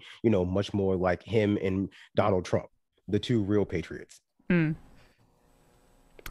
Let's read some IMs. Maybe actually, Stinchfield kind of looks like the guy who the neighbor who blows Kevin Spacey's brains out in American Beauty. Oh, Chris Cooper? Yes. That's actually kind of on point. Little Ricky, wrap it up. He lost his stench. Hilarious, M. Thank you.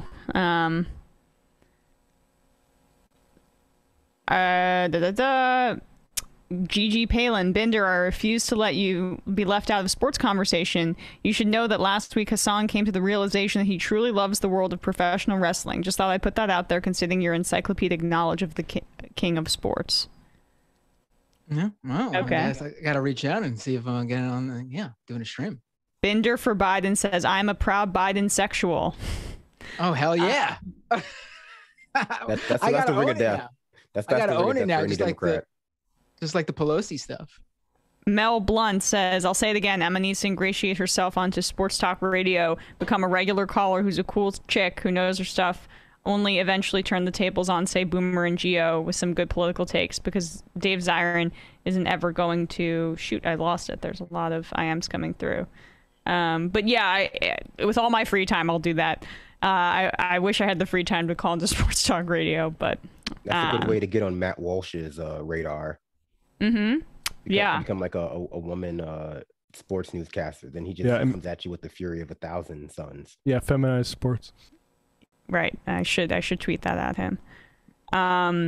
Bourbon Socialist saying everybody in America knows that this is Joe Biden's fault, right after angrily melting down and cutting off the person who is contradicting that notion. The right shows they're the real snowflakes once again. North Dakota Nurse, thank you to Matt for bringing up the news from ND on Majority Report and Left Reckoning. Hearing that Matt was from North Dakota drew me in as a listener, and he, Michael, and all of you at NMR Universe have been incredible in shaping my politics. Matt has mentioned a few times that North Dakota death rates from COVID haven't been that alarming during this current surge.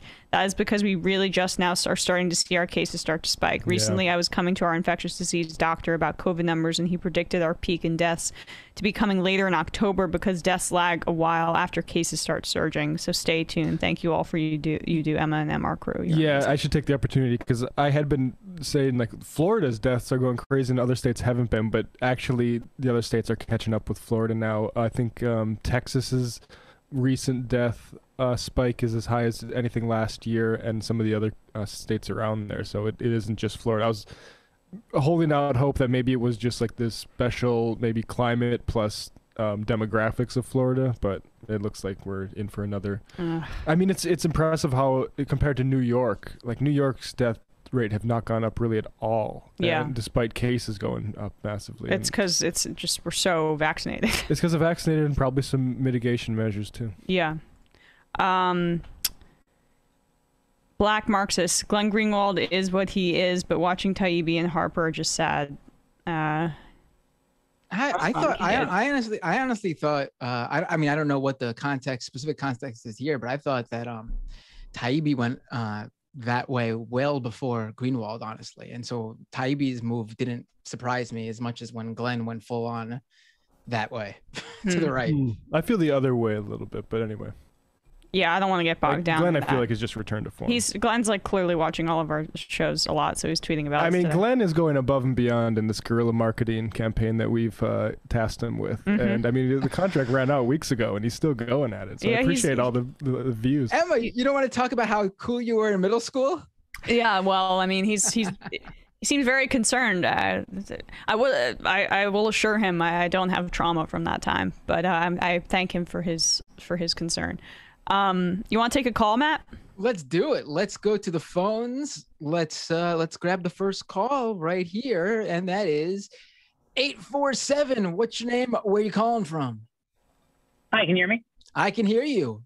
What would you like to talk about? Okay, but that didn't answer your question. I'm Phil from the Chicago suburbs. Yeah, so I called a little while ago asking about what y'all think about different kinds of sanctions against oil and gas companies in Myanmar, and I was appropriately reprimanded for citing only Human Rights Watch. I had some flashbacks to college of citing sources, but I would like to offer some other sources, and I will email this to you. I emailed this to you on August 5th, thinking I was going to call then, but then I didn't. So I probably forgot all about it. No problem. So the question is, should there be sanctions of a type that I still think haven't yet happened against to try to prevent revenues from oil and gas companies that are headquartered in rich countries from going to the government of Myanmar or related entities. And I think we're always suspicious of that stuff. So I wanted to mention some groups that appear, I have no special experience. I don't work in any social movements or anything, but some groups that Jacobin seems to respect and People's Dispatch seems to respect. So there's this group, the Confederation of Trade Unions of Myanmar, which I think is the same thing as it's had a couple different names, but the Confederation of Trade Unions of Myanmar, they had, Jacobin spoke to them. They called for something they refer to as comprehensive sanctions against the government. I'm not exactly sure what that means. And I will email you links about it to try to demonstrate that it's not on its face a terrible idea, and that's just to invite a discussion of whether it's a good idea in the future. Definitely send those articles. I mean, I'm not an expert. I don't think anyone else on this show is an expert on Myanmar, frankly. And due to the coup situation there, it's a very specific to that country situation. So I don't know if the usual opinion on sanctions are accurate for the one that we would have for other countries. But maybe they are, maybe they aren't. Who knows? Send those links. We'll take a look what some of the experts think. Appreciate the call. France too. Yeah, thanks. Thanks so much, Phil. All right, let's go back to the phone. I'm gonna take one more call, being that was so quick. Let's go to random. I'm gonna pick one at random. 773. What's your name? Where you calling from? Hey yo, this be Uchi Wally, man. Uchi Wally. How are you? What would you like to talk about? I've been calling into the show since its inception.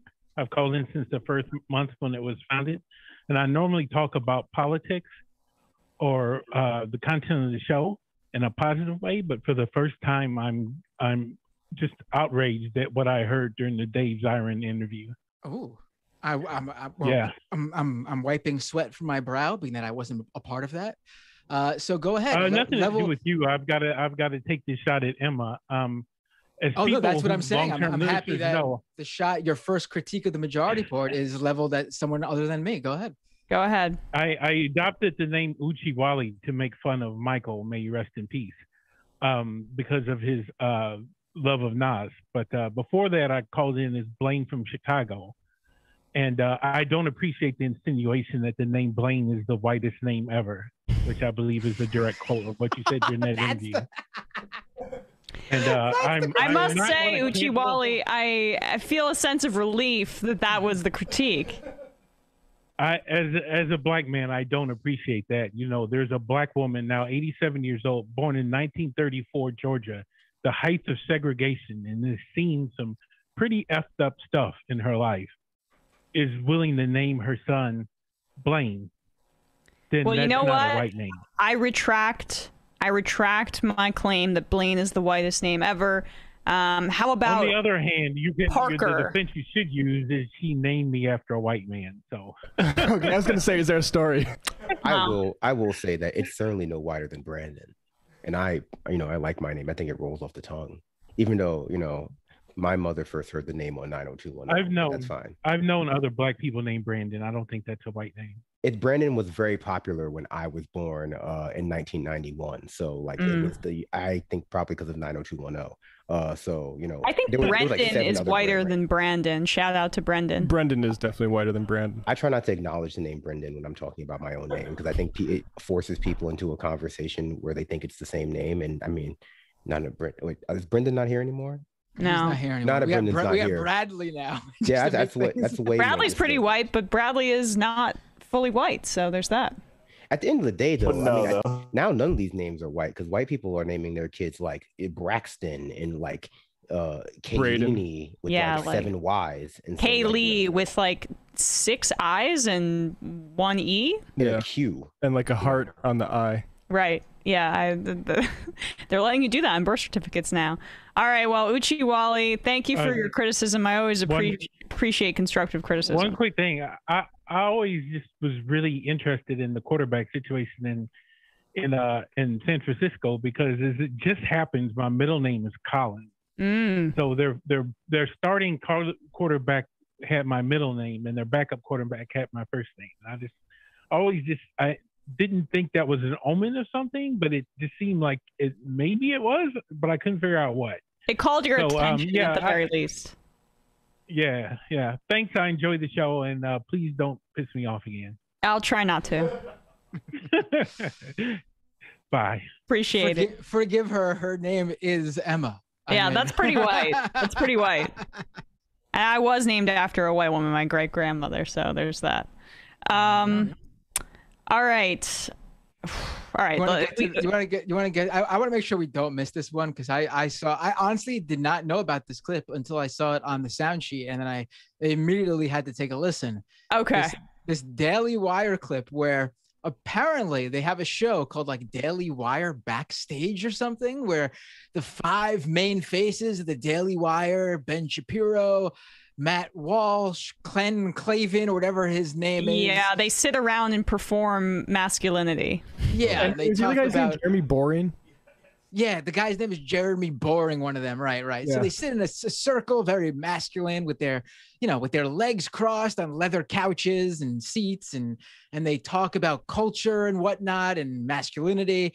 But this one, apparently, I have not heard this before, but did you guys know that Barack Obama is responsible for the death of rock and roll? Let's play this clip. Well, rock and roll is a public health question. Yeah, rock and roll's over. You're still talking about rock and roll as though Barack Obama didn't happen. Honestly, it's for another day, but Barack Obama destroyed rock and roll. You have convinced me of this. There was rock and roll, then there was Barack Obama. Now there is no rock and roll. Yep. So he did something good. Because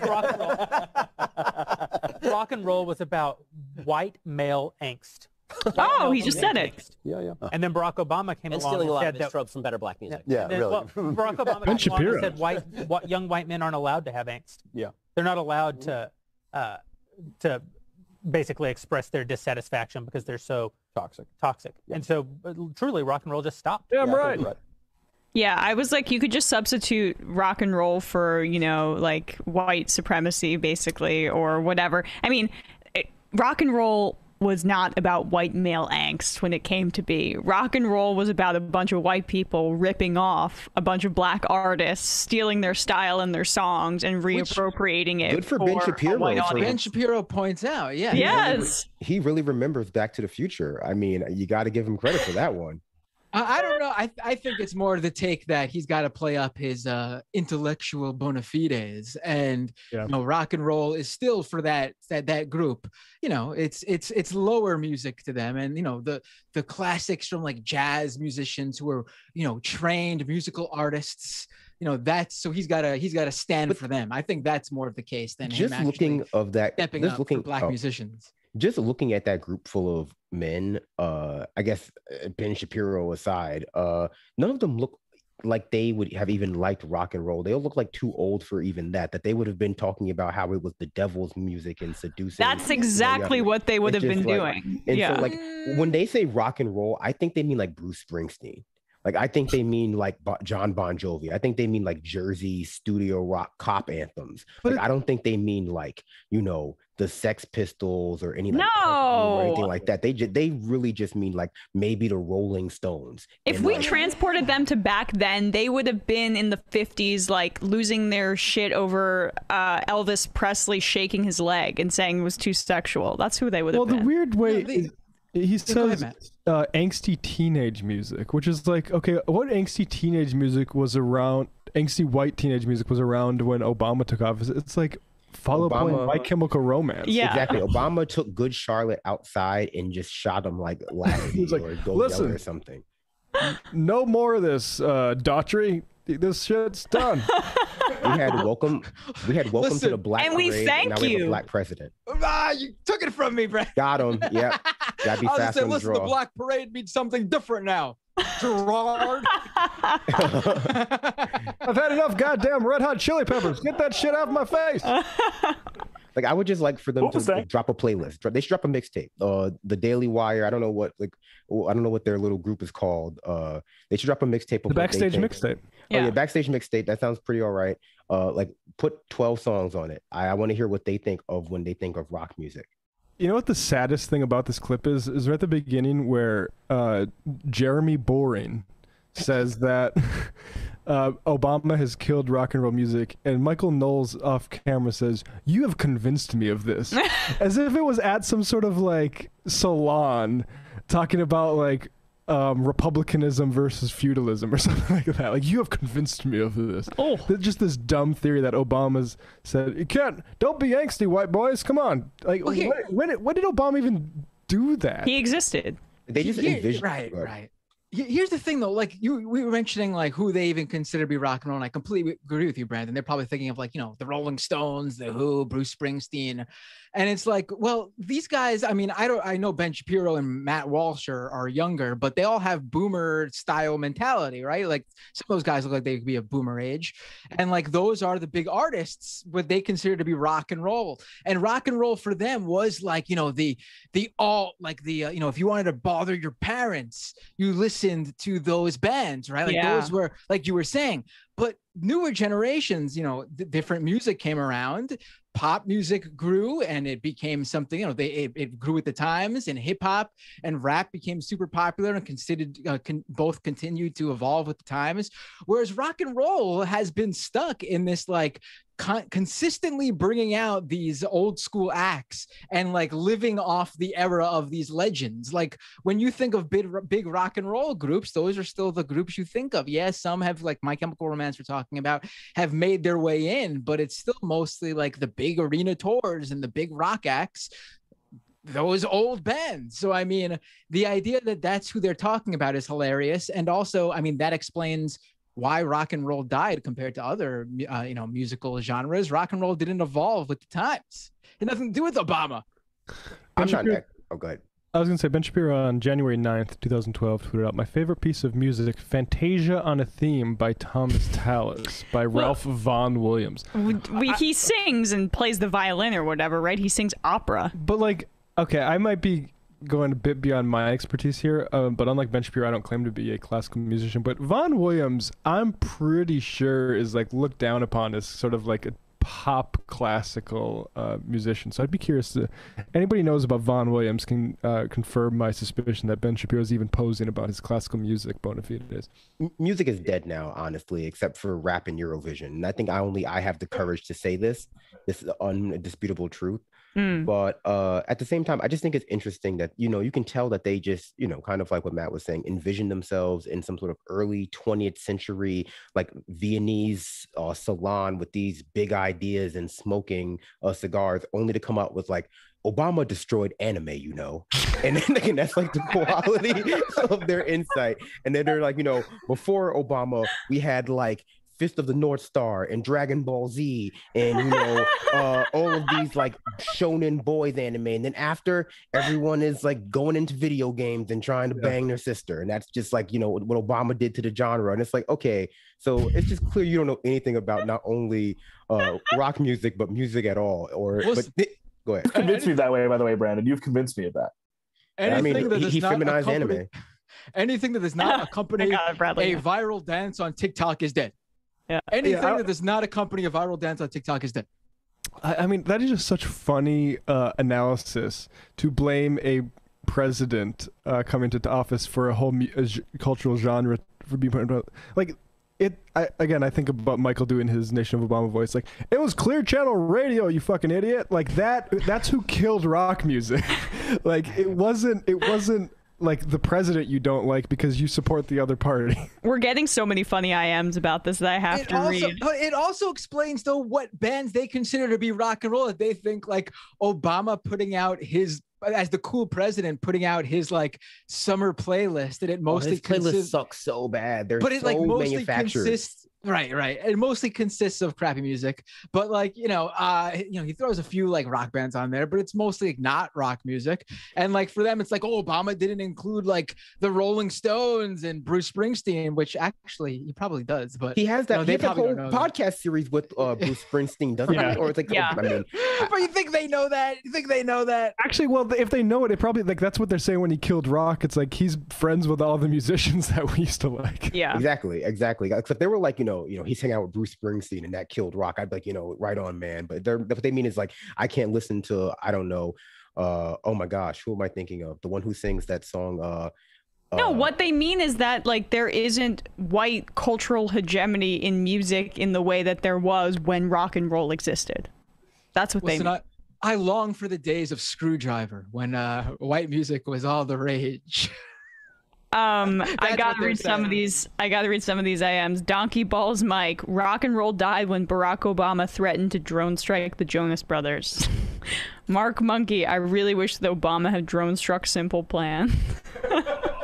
Hey, I was just listening to Untitled, and that song holds up, sort of.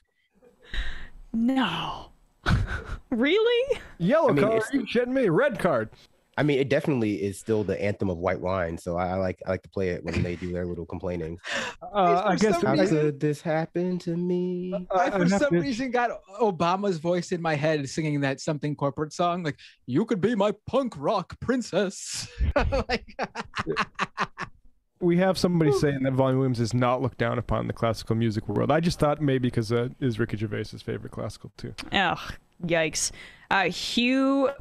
I'm not reading this. They're trying to make me say something.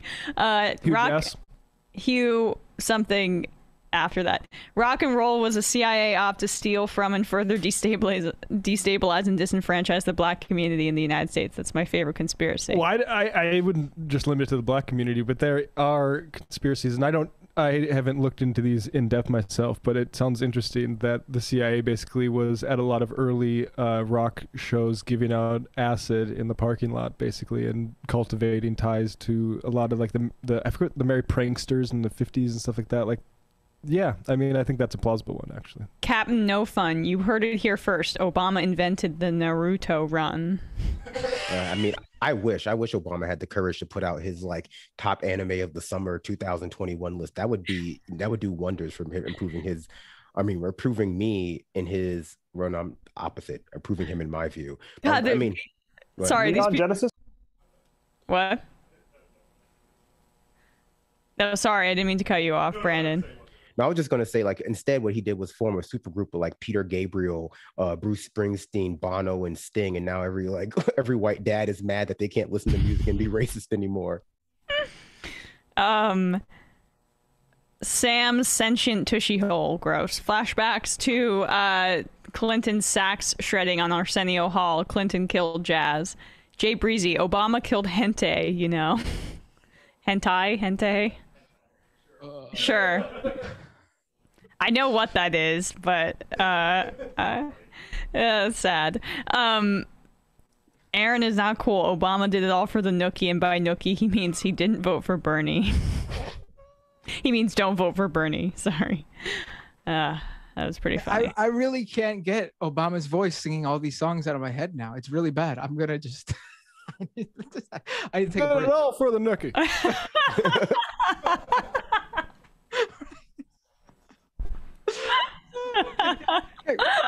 Can anyone pull off Obama voice, Jonathan Davis of Korn doing those noises he would do? Can anyone do that?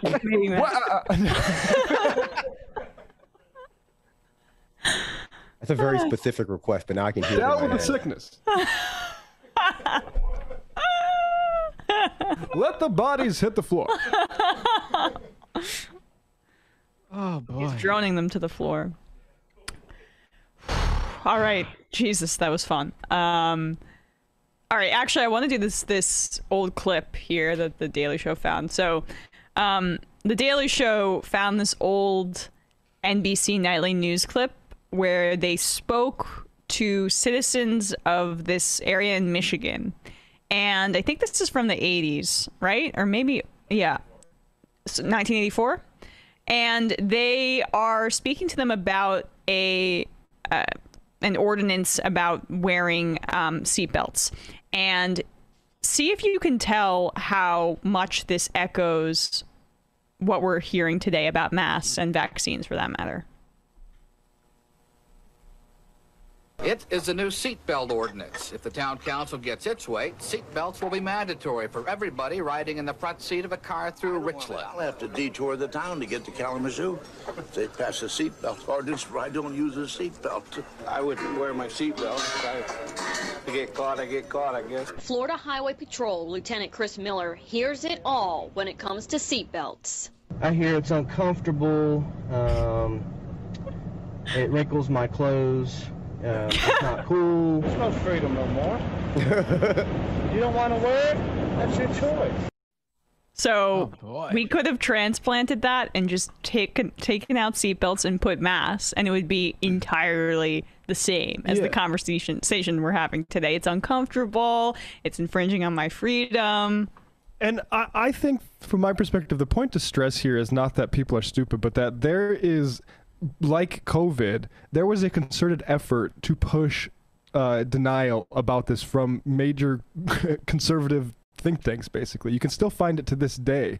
They talk about the case against seatbelts from a freedom perspective, and as they in coordination with some of these auto manufacturers that didn't want to do this. Exactly, of course, and so, like, I think it's sort of like how we mistake the lesson for the Third Reich as people got way too excited at rallies and followed a leader. It's what are those leaders actually doing to rile up this sort of sentiment? Because I know my grandma, to this day, I don't know if to this day, but within like the past few years, like still has nightmares about getting in a car crash and being unable to get out of it because the seatbelt traps you in the car. And that is an explicit scenario that was peddled by these groups to scare people about seatbelts. So it didn't happen to her. That's just from the propaganda. Yeah, it never happened to her. She's never been in a serious car accident before, but she's worried about it because of basically that fear being put into the system by interest groups. Yeah.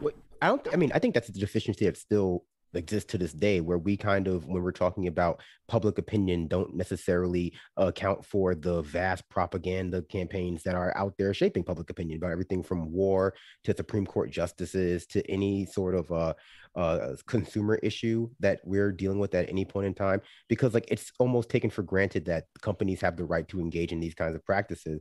And so it's sort of just taken, okay, well, if 60% of people think that you shouldn't have to, I guess, recycle, and even if that's the result of like the, I don't know, the trash, big trash or whatever, pushing that propaganda, they should only have right to know that the 60% of people believe this, as though it's just a natural belief that exists out there, and there's nothing that's contributing to its rise or its prevalence, rather.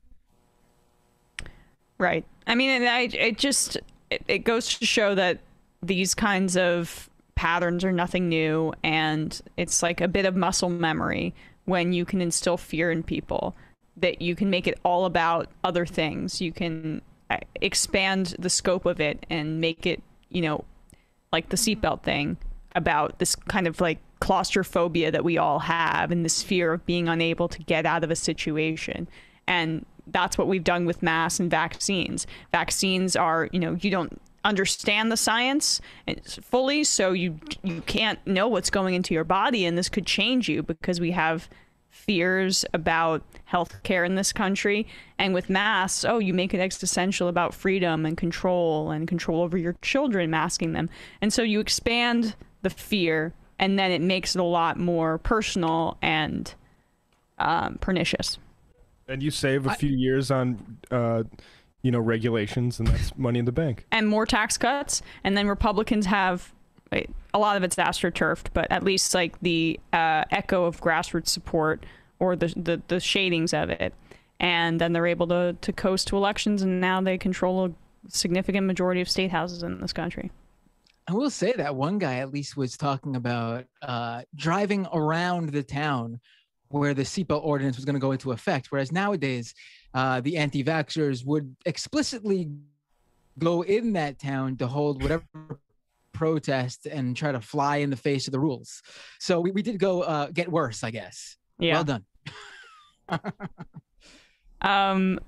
Ben from Chicago, Obama voice. I tried so hard and got so far, but in the end, it doesn't even matter. My name is Jonas. Okay, I lost it. Oh no, that was gonna be good. That was gonna be My name good. is Jonas. Thanks for all you showed us. So faking cool, Matt. Your Obama impression is really great. I had to listen double take because I swear it was from the soundboard and not an impression. There you go. Impressions, I only know this because the person who I sort of modeled my career after, a guy named Matt Morgan, who was a producer for Russell Brand. And I used to think of myself as sort of like Michael's Matt Morgan. He later worked with an impersonator. And because he was working with an impersonator, basically became able to do all the impressions. And that's basically why I can do some of these too, is because of Michael. Me and Michael used to just talk as these impressions all the time. That's so great. I'm not going to be as good, but what's with these homies dissing my girl? Why do they got a front? Leech says, I'm in the car on lunch laughing my ass off. Thanks.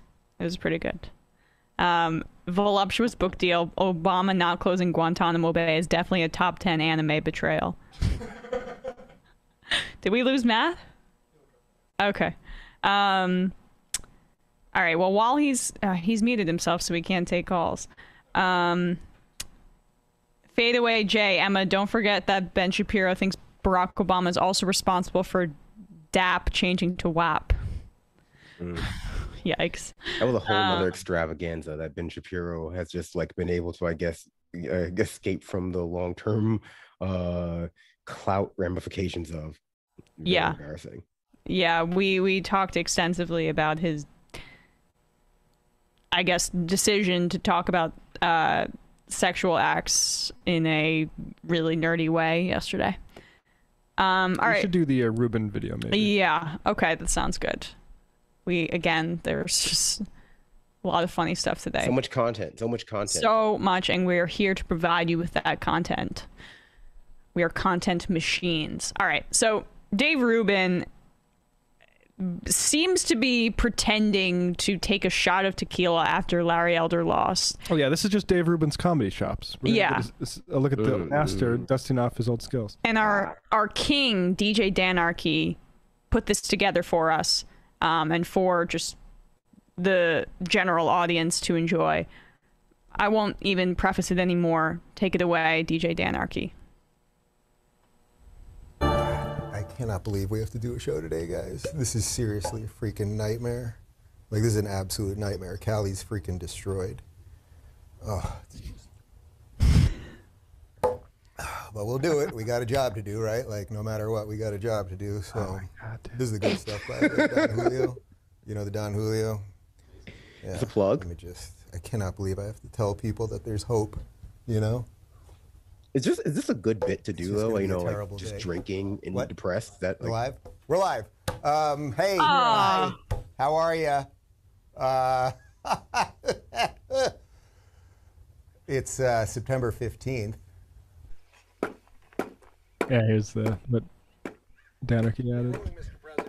Oh, I didn't see you there. You caught me mending my fences. One of the many things I do here on the range. Oh, I remember that. I wouldn't have thought to put those two things together. Brilliant. I didn't even realize he was supposed to not be on like that. I just thought that it had started, like, you know. It's obvious he knew that it had started, and he was pretending that he was knocking back shots of tequila. He's not that stupid to think that he wasn't playing that off. Oh, no. I get that. That's what he wanted me to believe in after the fact, but it was, you know, displayed so poorly through his own mannerisms. Yeah. I didn't pick up that he wasn't, you know, he didn't sell it. I didn't realize it was supposed to be off air. Yeah, well, he tried to with that maniacal laugh after. I'm so upset about this, as if he has really any emotional attachment to the recall effort in California. Although he did say that he thinks that him and Scott Baio could get Larry Elder to victory, and he'd take that up against, what was the other celebrities?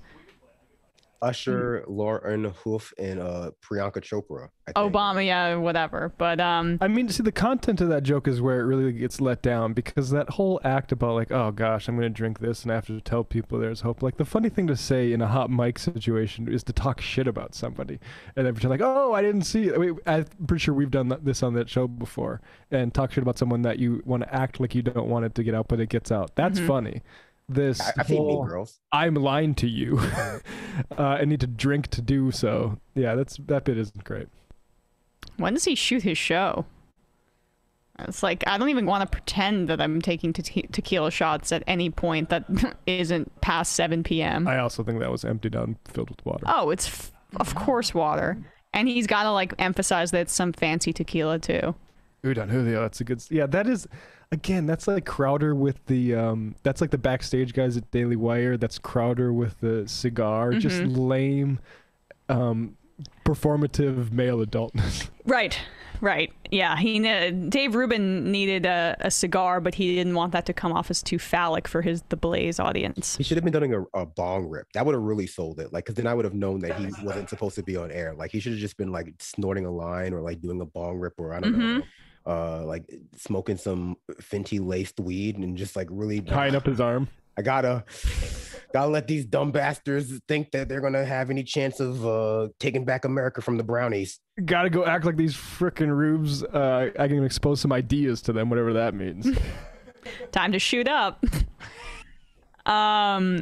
Bourbon socialist Dave Rubin pretending to be depressed about a conservative radio host that would vote against Dave's right to be married to his husband would be sad if it wasn't so obviously craven. Wait, was it about Norm dying? I think that's... I didn't watch Dave Rubin's show. I assumed it was about the... No, that was about Larry Elder.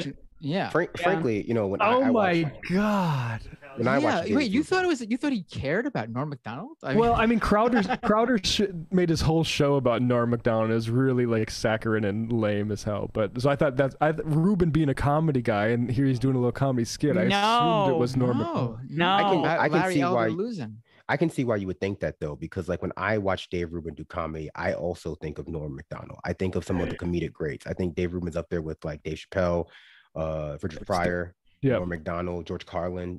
I think that one day little comedians are going to be talking about Dave Rubin. Yeah, he really influenced me to do 2 shots of tequila before I talking some shit about low life GOP loser. Well, we have to encourage him to keep going, because you're right. If Dave needs to keep trying at comedy just because he needs to inspire those little young girls and boys. More skits. Right. more. Now, Matt, now that you know that Ruben was drinking alcohol because of Larry Elder losing in the California race, and having the context of, you know, that race being so close that Ruben would obviously need to get drunk over that hard-fought loss, does it make a little bit more sense to you now? Yeah, and I just hope he saves some for Glenn Greenwald. He should have been drinking a nice, strong American drink like whiskey or something. I don't know. I know, right? A little bit ethnic for my taste. You get a big thing. If I had to be clear, he should got some grappa or something Greek. Yeah, or you can't get some Kentucky whiskey. It needs to be brown if he wants to prove his conservative bona fides. He should have done like a Jaeger bomb. Just like, oh. But that one, that might have been a little bit too intricate, the brown liquor, because he would have had to get the food dye for the water, and, you know, maybe he doesn't have iced tea in the house. Not conducive to a quick prop situation. Do people drink Jaeger out here? I always thought that was a Midwest thing. You mean straight? Well, I mean Jaeger bombs. I did in high school. But I did in college when I was in the Midwest. Yeah, I drank. Oh, okay, there you go. I drank a lot of Jaeger bombs, but then you realize, like, actually, this stuff, it just tastes like black licorice, right? Yeah. And it isn't that strong, so I don't really. I just had I had a friend that was really into, like, he was really into Guinness, and so we sometimes have Jaeger bombs, but like, it's not for me. Although I do like bitter stuff. I think Jaeger bombs are all right, but at the end, you got to just clean 2 glasses, and it's just not worth it. Right. Good point. You want to take a call, Matt? Sure, let's do it. Let's go to the phones. We'll probably just take 2 more. All right, let's do it. Let's grab, I don't know, 914. What's your name? Where are you calling from? What's up, guys? This is Ben from New York. Hey, Ben from New York. What would you like to talk about? So I noticed something interesting. The prevailing sort of narrative on the left before 2020 was, you know, we can't just run against Trump. We have to talk about policy. We have to talk about, you know, material improvements to people's lives. And it seems like that strategy kind of failed, right? You know, it failed really in the primaries. It failed in the general. It doesn't seem like the normie Dems, you know, the people that are turning out for these elections, aside from, you know, movement people, it just isn't a strategy that really worked out for us. So I noticed that Sam was kind of touting that, you know, he likes the strategy that they were trying out in California, where they were tying the GOP to Trump and running against Trump in 2020. So I just wanted to kind of, you know, put a marker on that and you know, see what you guys thought about that. That basically we've conceded that running on policy and running for people's material conditions is not a worthwhile strategy at this point in time, at least, and that running against Trump or running against Trumpism is, you know, the successful strategy that's going to carry us to a victory in 2022. So I was wondering what you guys thought about that. I think it's both. I think it's both. But I would agree that I think there was a bit of maybe hope that didn't turn out, that talking about policy and Bernie's policies and how much they're better than Biden's would have an effect. And I don't think it had a great effect. And I do agree with the caller. Like, look how Castillo beat Fujimori. That was negative partisanship, right? And I feel like negative partisanship is, if we're comparing the two things, it's good to have somebody that you can paint as very scary to the other. That's why, I mean, it was just diabolically stupid that we ran Hillary in 2016. Right, and negative partisanship was also particularly helpful to the Democrats during the coronavirus pandemic, where people's lives were materially affected by the, like, complete incompetence of the big bad. So it was really like a way to connect those two things, and it also created this bad incentive to vote for Biden because people perceived this is the time. This is a time to not take risks. Yeah, and I think like the left needs to not be afraid to be. I think they need to own, like, we're the ones who take on the hard right, not like, you know, this being afraid of you're going at Republicans too much, so you're in the, like, no, I don't think that's really a concern. I think if you show that actually we're the people who take these threats seriously, like, look at the way Biden, and I guess we'll see if the reconciliation gets through, but the things he promised about being able to keep the party in line, like, it was clear that Bernie's solution was probably better in terms of my position, in terms of like, you need to go at these people like Manchin Cinema or they're going to F you. And yeah, I don't know. I think the caller's right, I guess is what I'd say. Right. I appreciate the question though. I would push back a little bit, only because I don't know. One more. Go ahead. One more. Oh, go ahead, Brandon. Sorry. No, I would just say I would say, you know, the lesson from the primary necessarily in my mind wasn't that clear cut, if only because it wasn't really as though Bernie wasn't sufficiently anti-Trump or tying him to the GOP, or as though any of the other primary candidates who were only pushing an anti-Trump message did particularly well over Bernie's. In the end, it seemed as though, you know, there was a failure in the analysis of what was going on in those primaries by mainstream media to accurately paint that picture for like the people who weren't watching it directly or who were already being inundated with you know, the propaganda that Joe Biden was inevitability and he was like Obama's successor, et cetera, et cetera. Because at the end of the day, Joe Biden didn't really say anything to get that position. He didn't like run anti-Trump. He barely said anything until he was like until people were told to vote for him. So I think there's more of a lesson about, you know, maybe the message matters less than how we get it out, and if we're able to define our narrative for ourselves. Yeah, I think that's a good point. Appreciate it. Appreciate it, Ben. One more quick thing. So I just wanted to say I love the Thursday shows. You guys are doing a great job, and I didn't realize until you guys were all back in the studio how much I missed and how much it adds to the show of just hearing Matt's off camera, off microphone laugh. Yeah. And it's just great to have you guys back and hear Matt. And Matt's really stepped up his comedy game with the impressions. And I just want to say you guys are doing a great job and appreciate all the shows and you guys getting us through. Oh, thank you. Thank you so much. You know what they're saying? Matt Lex are just getting better and better at comedy. Many people are saying. Facts. That's a play on that. And the not Mats what are was nervous. That Prison Planet tweet, right? You guys know what I'm talking about. Oh yeah, that's what I said. And the not Mats are getting nervous. Yeah. All right, let's take one final call. All right, let's do it. Let's take this call right here. Random number. This person's been on for a while. 647. What's your name? Where are you calling from? 647. What's your name? Where are you calling from? Clayton, calling from Toronto. Hey, what would you like to talk about? Well, I have two embarrassing confessions to make. Go ahead. The first of which, I'm going to embarrass myself, man. The first of which is a pretty big fan of professional wrestling. And the second embarrassing, the second one's much worse. Like, I used to be a pretty big fan of Joe Rogan. That's not that bad. And you could have said Dave Rubin. Well, you know what, man? Like, for the first time. You're cutting out. You're cutting out. Okay, sorry, guys. I don't know what happened there. We did get the Canadian sorry at the end there, which made it all worth it. Should I take another, or should we just? What do you want to do? We'll take one more. Yeah. All right. 818. What's your name? Where are you calling from? Hey, it's Oxygen from Italy. I am what you say, the girlfriend of Michael Tracy. I'm as pleasant as a breeze, and as about as transparent. So, but jokes aside, Oxygena. Hi guys, how you guys doing? I didn't know that. I didn't know that Nicki Minaj's cousin's friend listens to this show. Thanks for calling in. Anything you'd like to tell us about? Oh yes. I was going to go into. You had a discussion about like radicalism. Sorry. Hi, Dave from Jamaica. How are you? De-radicalization. Yeah. I just want everyone to know this. Can you hear me? If they couldn't tell, this is Dave in Jamaica. Go ahead.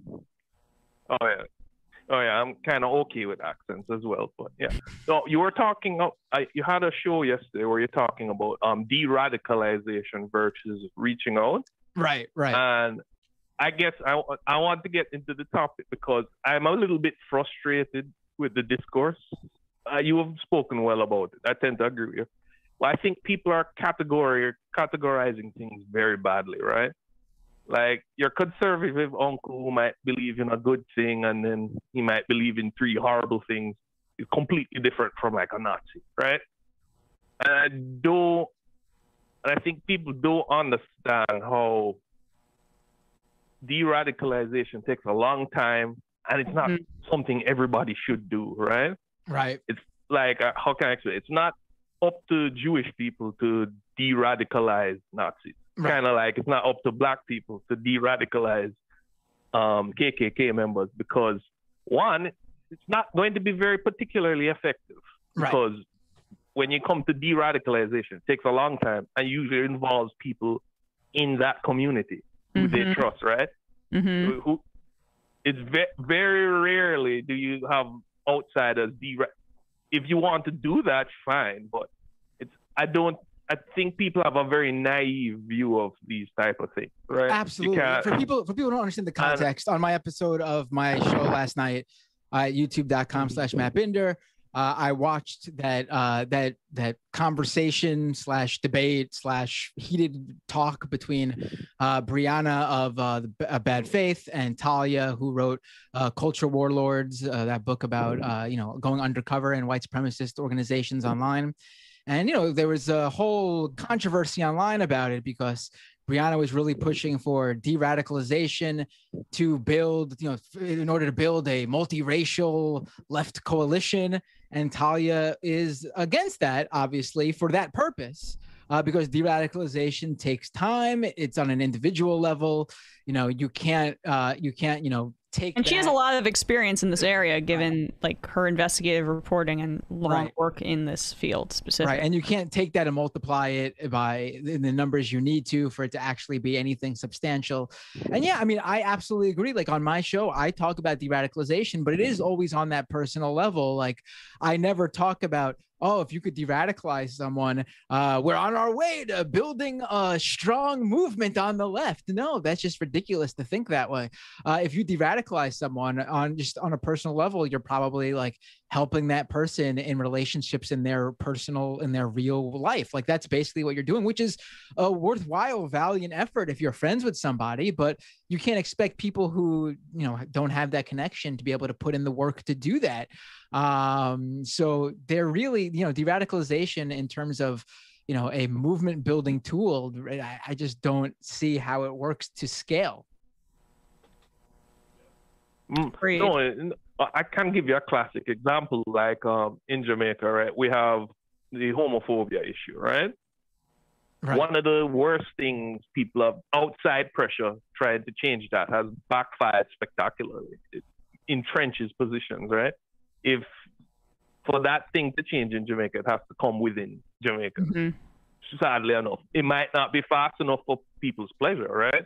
But it's just the nature of how humans work when it comes to changing their minds and stuff. Right? You're not going to just trust an outsider. It's just the nature of the thing. And that's kind of what I want to focus on. I think people need to have a more realistic view of it, of how de-radicalization works. And categorizing. Yeah. Go ahead, sorry. And it's always bizarre to me, the focus on spending time on people who are deep in the right for some reason, we need them to build this leftist movement, this multiracial coalition on the left. Whereas like, just look at how many people just didn't vote in 2020. If you want to even look at it, like the purpose obviously is to build some sort of electoral base, right? Look at how many people just didn't vote in 2020, people who didn't care to come out, who are basically probably for the most part a blank slate that you could actually talk to and not have to deprogram them. You just have to get them to care or to reach out to them and make them understand why your ideology would be, would help them in their everyday life. There's no need to go through the motions of trying to convince someone who hates you and what you stand for to join you when there's perfectly good people who are just like, hey, I could be open to this if you just come and talk to me. Yeah. Just to jump in here quick, I think you make a great point, Matt, and thank you for the call, Dave. The first point, the Matt's point, I think when you're online, and I can't speak to any particular conversation that I didn't see, I think it's easy, and you see a lot with people who are trying to make content on YouTube, trying to make content online, generally speaking, of wanting to activate a market that already exists. So like, yeah, if you have a market of people who are contributing to right-wing Patreons, it makes more practical sense to try to convert them to paying for your Patreon than to get someone to like start a whole new Patreon from nowhere to start doing like donations, right? So that non-voter to voter, that non-voter to voter category is a lot easier to sell for an organizer, but from like a marketing product standpoint, people who are already paying for something like that are going to be willing to pay for something else. So like it doesn't necessarily map one-to-one. Like, yeah, it makes more sense to go after non-voters if you're looking for like actually making change than it makes to go after people who already have an ideology. But that's not what we're talking about. And the second point, I would just say, I think people who work in the field, or rather work in fields where talking or writing or words and expression in and of themselves are like both the tool and the goal, like writing articles or having podcasts or talking, overvalue the worth of the worth of discourse and the worth of language and changing people's minds who don't necessarily navigate worlds where that's both a tool and like an art and and also a product.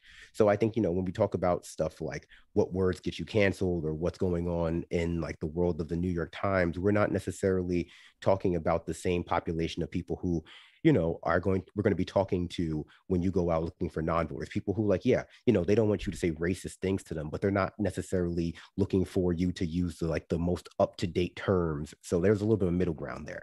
And so I think when you're talking about people who, exist in the world of words and rhetoric and discourse and writing, they just want to believe way more than is true that those things matter to everyone as much as they matter to them. Like presentation in that sense is just not as important. That's great points. I just want to take your first point one step further. That the idea that it's easier to bring people who are already paying for political content over to your side so they can pay for your political content is a fantastic point. But I also want to add to that it's not even so much bringing them to your side. It's just basically you're telling those people without maybe even changing their mind at all that you value them. So they're like, oh, if I, thanks, someone on the other side values me, I'm going to throw down some cash to let them know that I see they're reaching out to me, regardless of the fact that they haven't swayed me. I see that they value me. So here's some money. Because it's not, you're not going to win all those people over. I mean, and I don't want to be misunderstood. I think you bring up a good point. Oh, sorry. No, go ahead, Dave, please. You bring up a good point, Matt. You remember is it a blues magician, Daryl Davis? And he famously goes out and tries to de-radicalize Klans members. Right. During the Black Lives Matter protest, those guys reacted, right? They backslid. And he got in a lot of issues with Black Lives protesters because he would go out and try and post bails for some of the more violent actors that hurt people in the BLM movement. What I'm trying to say is it's a long process. And you tend to have a couple of situations where you go one step forward and 6 steps back, right?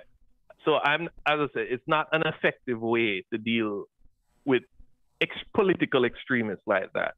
Usually it's a thing that a society should focus on, but I don't see it as a valuable political strategy in of itself because of how long it takes. And I actually had not heard about that. Where did you hear about? That's incredible. It's not surprising, but it's still incredible. I think it's called the fact that his the people he de-radicalized fell back into it. Curious Case of Daryl Davis or something like that. I have to check that out. I think the article was The Curious Case of Daryl Davis or something like that. But it's not surprising to me because it kind of reminds me of like addiction or anything else. It's not a straight line forward and also, as you were saying, you get into a weird situation where you become the okay black guy to these people, right? Right. Yeah. All they need is a little trigger, and they're getting the same habits. I mean, that's the thing. Modern day, fascism is updated with the times. Modern day fascism isn't so. Black and white. They are, fascists, white supremacists, neo-Nazis are quite open to the idea now that to give them cover, there are right-wing, people of color, people in the LGBT community who are willing to join up with them, and they'll be happy to use them to try to get what they want and eventually, obviously, be rid of them as quickly as they invited them to join them, Exactly. So I mean, we have Enrico. no, I'm not a person Enrico saying people are Otario. irredeemable or anything.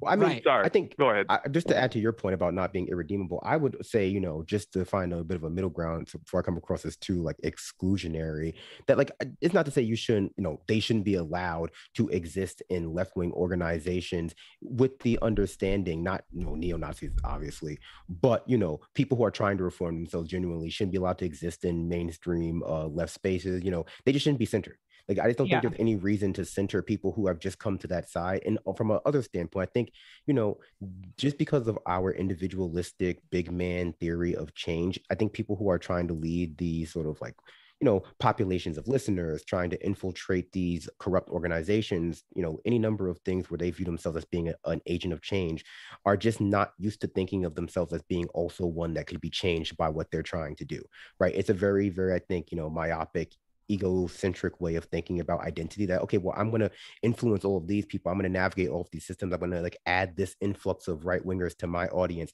and these ideas that they're bringing are not going to change the ideology of the etc. It's not going to change me, it's not going to change the, you know, the population or be any reflection on me. I think that's, you know, easy to believe in a world where we don't really have a good like grip on those things, or, you know, because we're so tied to this idea of radical agency that, you know, people, you know, take it very offensively when, or they get very offended when you imply that, well, okay, well, maybe, you know, having all of these right wingers in your audience is going to change how you cover things because you're looking for that sort of positive feedback from them as well. Right. Dave, really appreciate the call. Well, I guess always.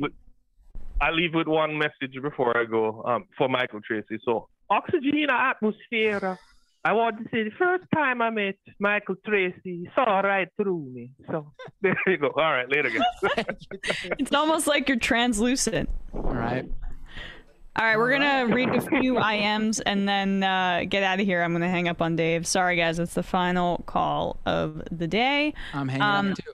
Between the 101 and the 5, I personally knocked on thousands of doors in LA for Bernie, and most of them were on doors of families and people who had checked out altogether. Most, if not all of them, are really open to Bernie, and many had never been spoken to by political campaigns. That was the strategy here. There's always a way to reach them as long as we were able to connect with them personally. That is the only way forward. I think, yeah, that's probably a better message. Like, in terms of how or what we say to people, it's how we say it, and on their front door is probably the best place. Yeah. H-Dub, it's also... Sorry? I was gonna say, in many ways, that's how Obama overcame Hillary. He had people going around the South with those tablets showing them what, you know, she was doing. And like, you know, at the time it seemed silly, but like that kind of thing, that face-to-face interaction is what people were missing. They were just being told that or they were being told nothing at all about him, basically. Yeah. H-Dub, it's also very unlikely to de-radicalize somebody that you do not have a personal relationship with. I think you guys touched on that, but that's very true. There is a bit of a narcissism and arrogance that I think, you know, Brandon, you mentioned too, that is imbued in those conversations or embedded in them. Although this show has helped de-radicalize notably Caleb Kane and perhaps others. So this show kudos to us. Yes. If de-radicalization is what you're after, majority report, baby. Right. But you also have to assume that those people are in different levels of how deep they've fallen. Like, you know, if you're leading in-home white supremacist meetings, the bi-weekly KKK meeting, a YouTube channel is probably not pulling you out. Shane from Canada, the far-right anti-immigrant party in Canada has immigrants running in it. It also has a guy trying to build a semen retention army. So that's a thing in the world. Ew. Trans Sister Rodeo. We're just going to do 3 more. Bill Clinton's 1996 Telecommunications Act not only killed rock and roll, but it really helped to shred the music industry. Media mergers had already started under Reagan, but that act really kicked the mergers into high gear. This is an interesting point. You can see a lot of the independent artists of the early 90s disappear by the late 90s, and sadly, all that was left was the dude bro nu metal. Nu metal. That was more easily marketed to the young, angry white males at the time. Wait, I get this confused. I get confused which one is nu metal and which one is post grunge. Because I think post grunge are bands like Creed and bands that sound like Creed. So yeah, you know, like Nickelback is post grunge, and then nu metal is like Linkin Park and like stuff like that. Post grunge is like Bush, right? I wouldn't know if I'd call Nickelback. post grunge. They're like post. Nickelback's like pop rock. Still got the gravelly. Yeah, it's still. Speaking of Daughtry, now it's in Wow. my head. Matt Bender just killed rock and roll again. Fierce Deity. This discussion reminds me of how Bruce Springsteen used to completely ice out Chris Christie, and then they worked together one time for Hurricane Sandy, and Springsteen hugged him, and Chris Christie cried. Ryan Cole is a researcher for an expert witness in the automobile industry negligence case, and the industry overwhelmed us with boxes of paperwork, including depositions from the 1930s on the dangers of seatbelts, pushing all of the lies that we have heard. And the final IM of the day, White Communist, MR Team. That was an enlightening 15-minute segment on white names. Makes me nostalgic for all those 80s comics channeling the apartheid treason in American audiences with genius radical bits like black people be like this, but white people be like that. Or the giddy, I don't know why this is the final IM, or the giddy days of the 1931 Berlin Cabaret with smug, obvious little racial tension bits. This seems to be a criticism. Like the Hans was such an Aryan name. How about Heinrich? So Aryan. My name is Aryan too. Claiming some names as white names without examining the race constructs and segregation implicit probably feels like feels dystopian to the 14-year-old so-called black kid named Bradley. Frankly, I think you're taking it a little seriously. Frankly, I remember when growing up, you know, everyone was like, every black person's named Tyrone and Sharkeisha. People are gonna be begging for it to be named Tyrone in 20 years. You know. And we will leave off with that. Brandon, Matt, Bradley, thanks so much, guys. Really appreciate it. Another fun Thursday. We will see you all tomorrow. Peace. It might take all the strength I got to get to where I want, but I know somehow I'm gonna get there. I wasn't looking when I just got caught between the truth and a lie bar. But finding out won't make me feel any better. Yeah, I know the clock is ticking, but the meds are gonna kick in, and my pilot light's shining bright. I guess somewhere the choice was made for the option where you don't get paid, for the rope that bends before it finally breaks you. I guess somehow I lost my drive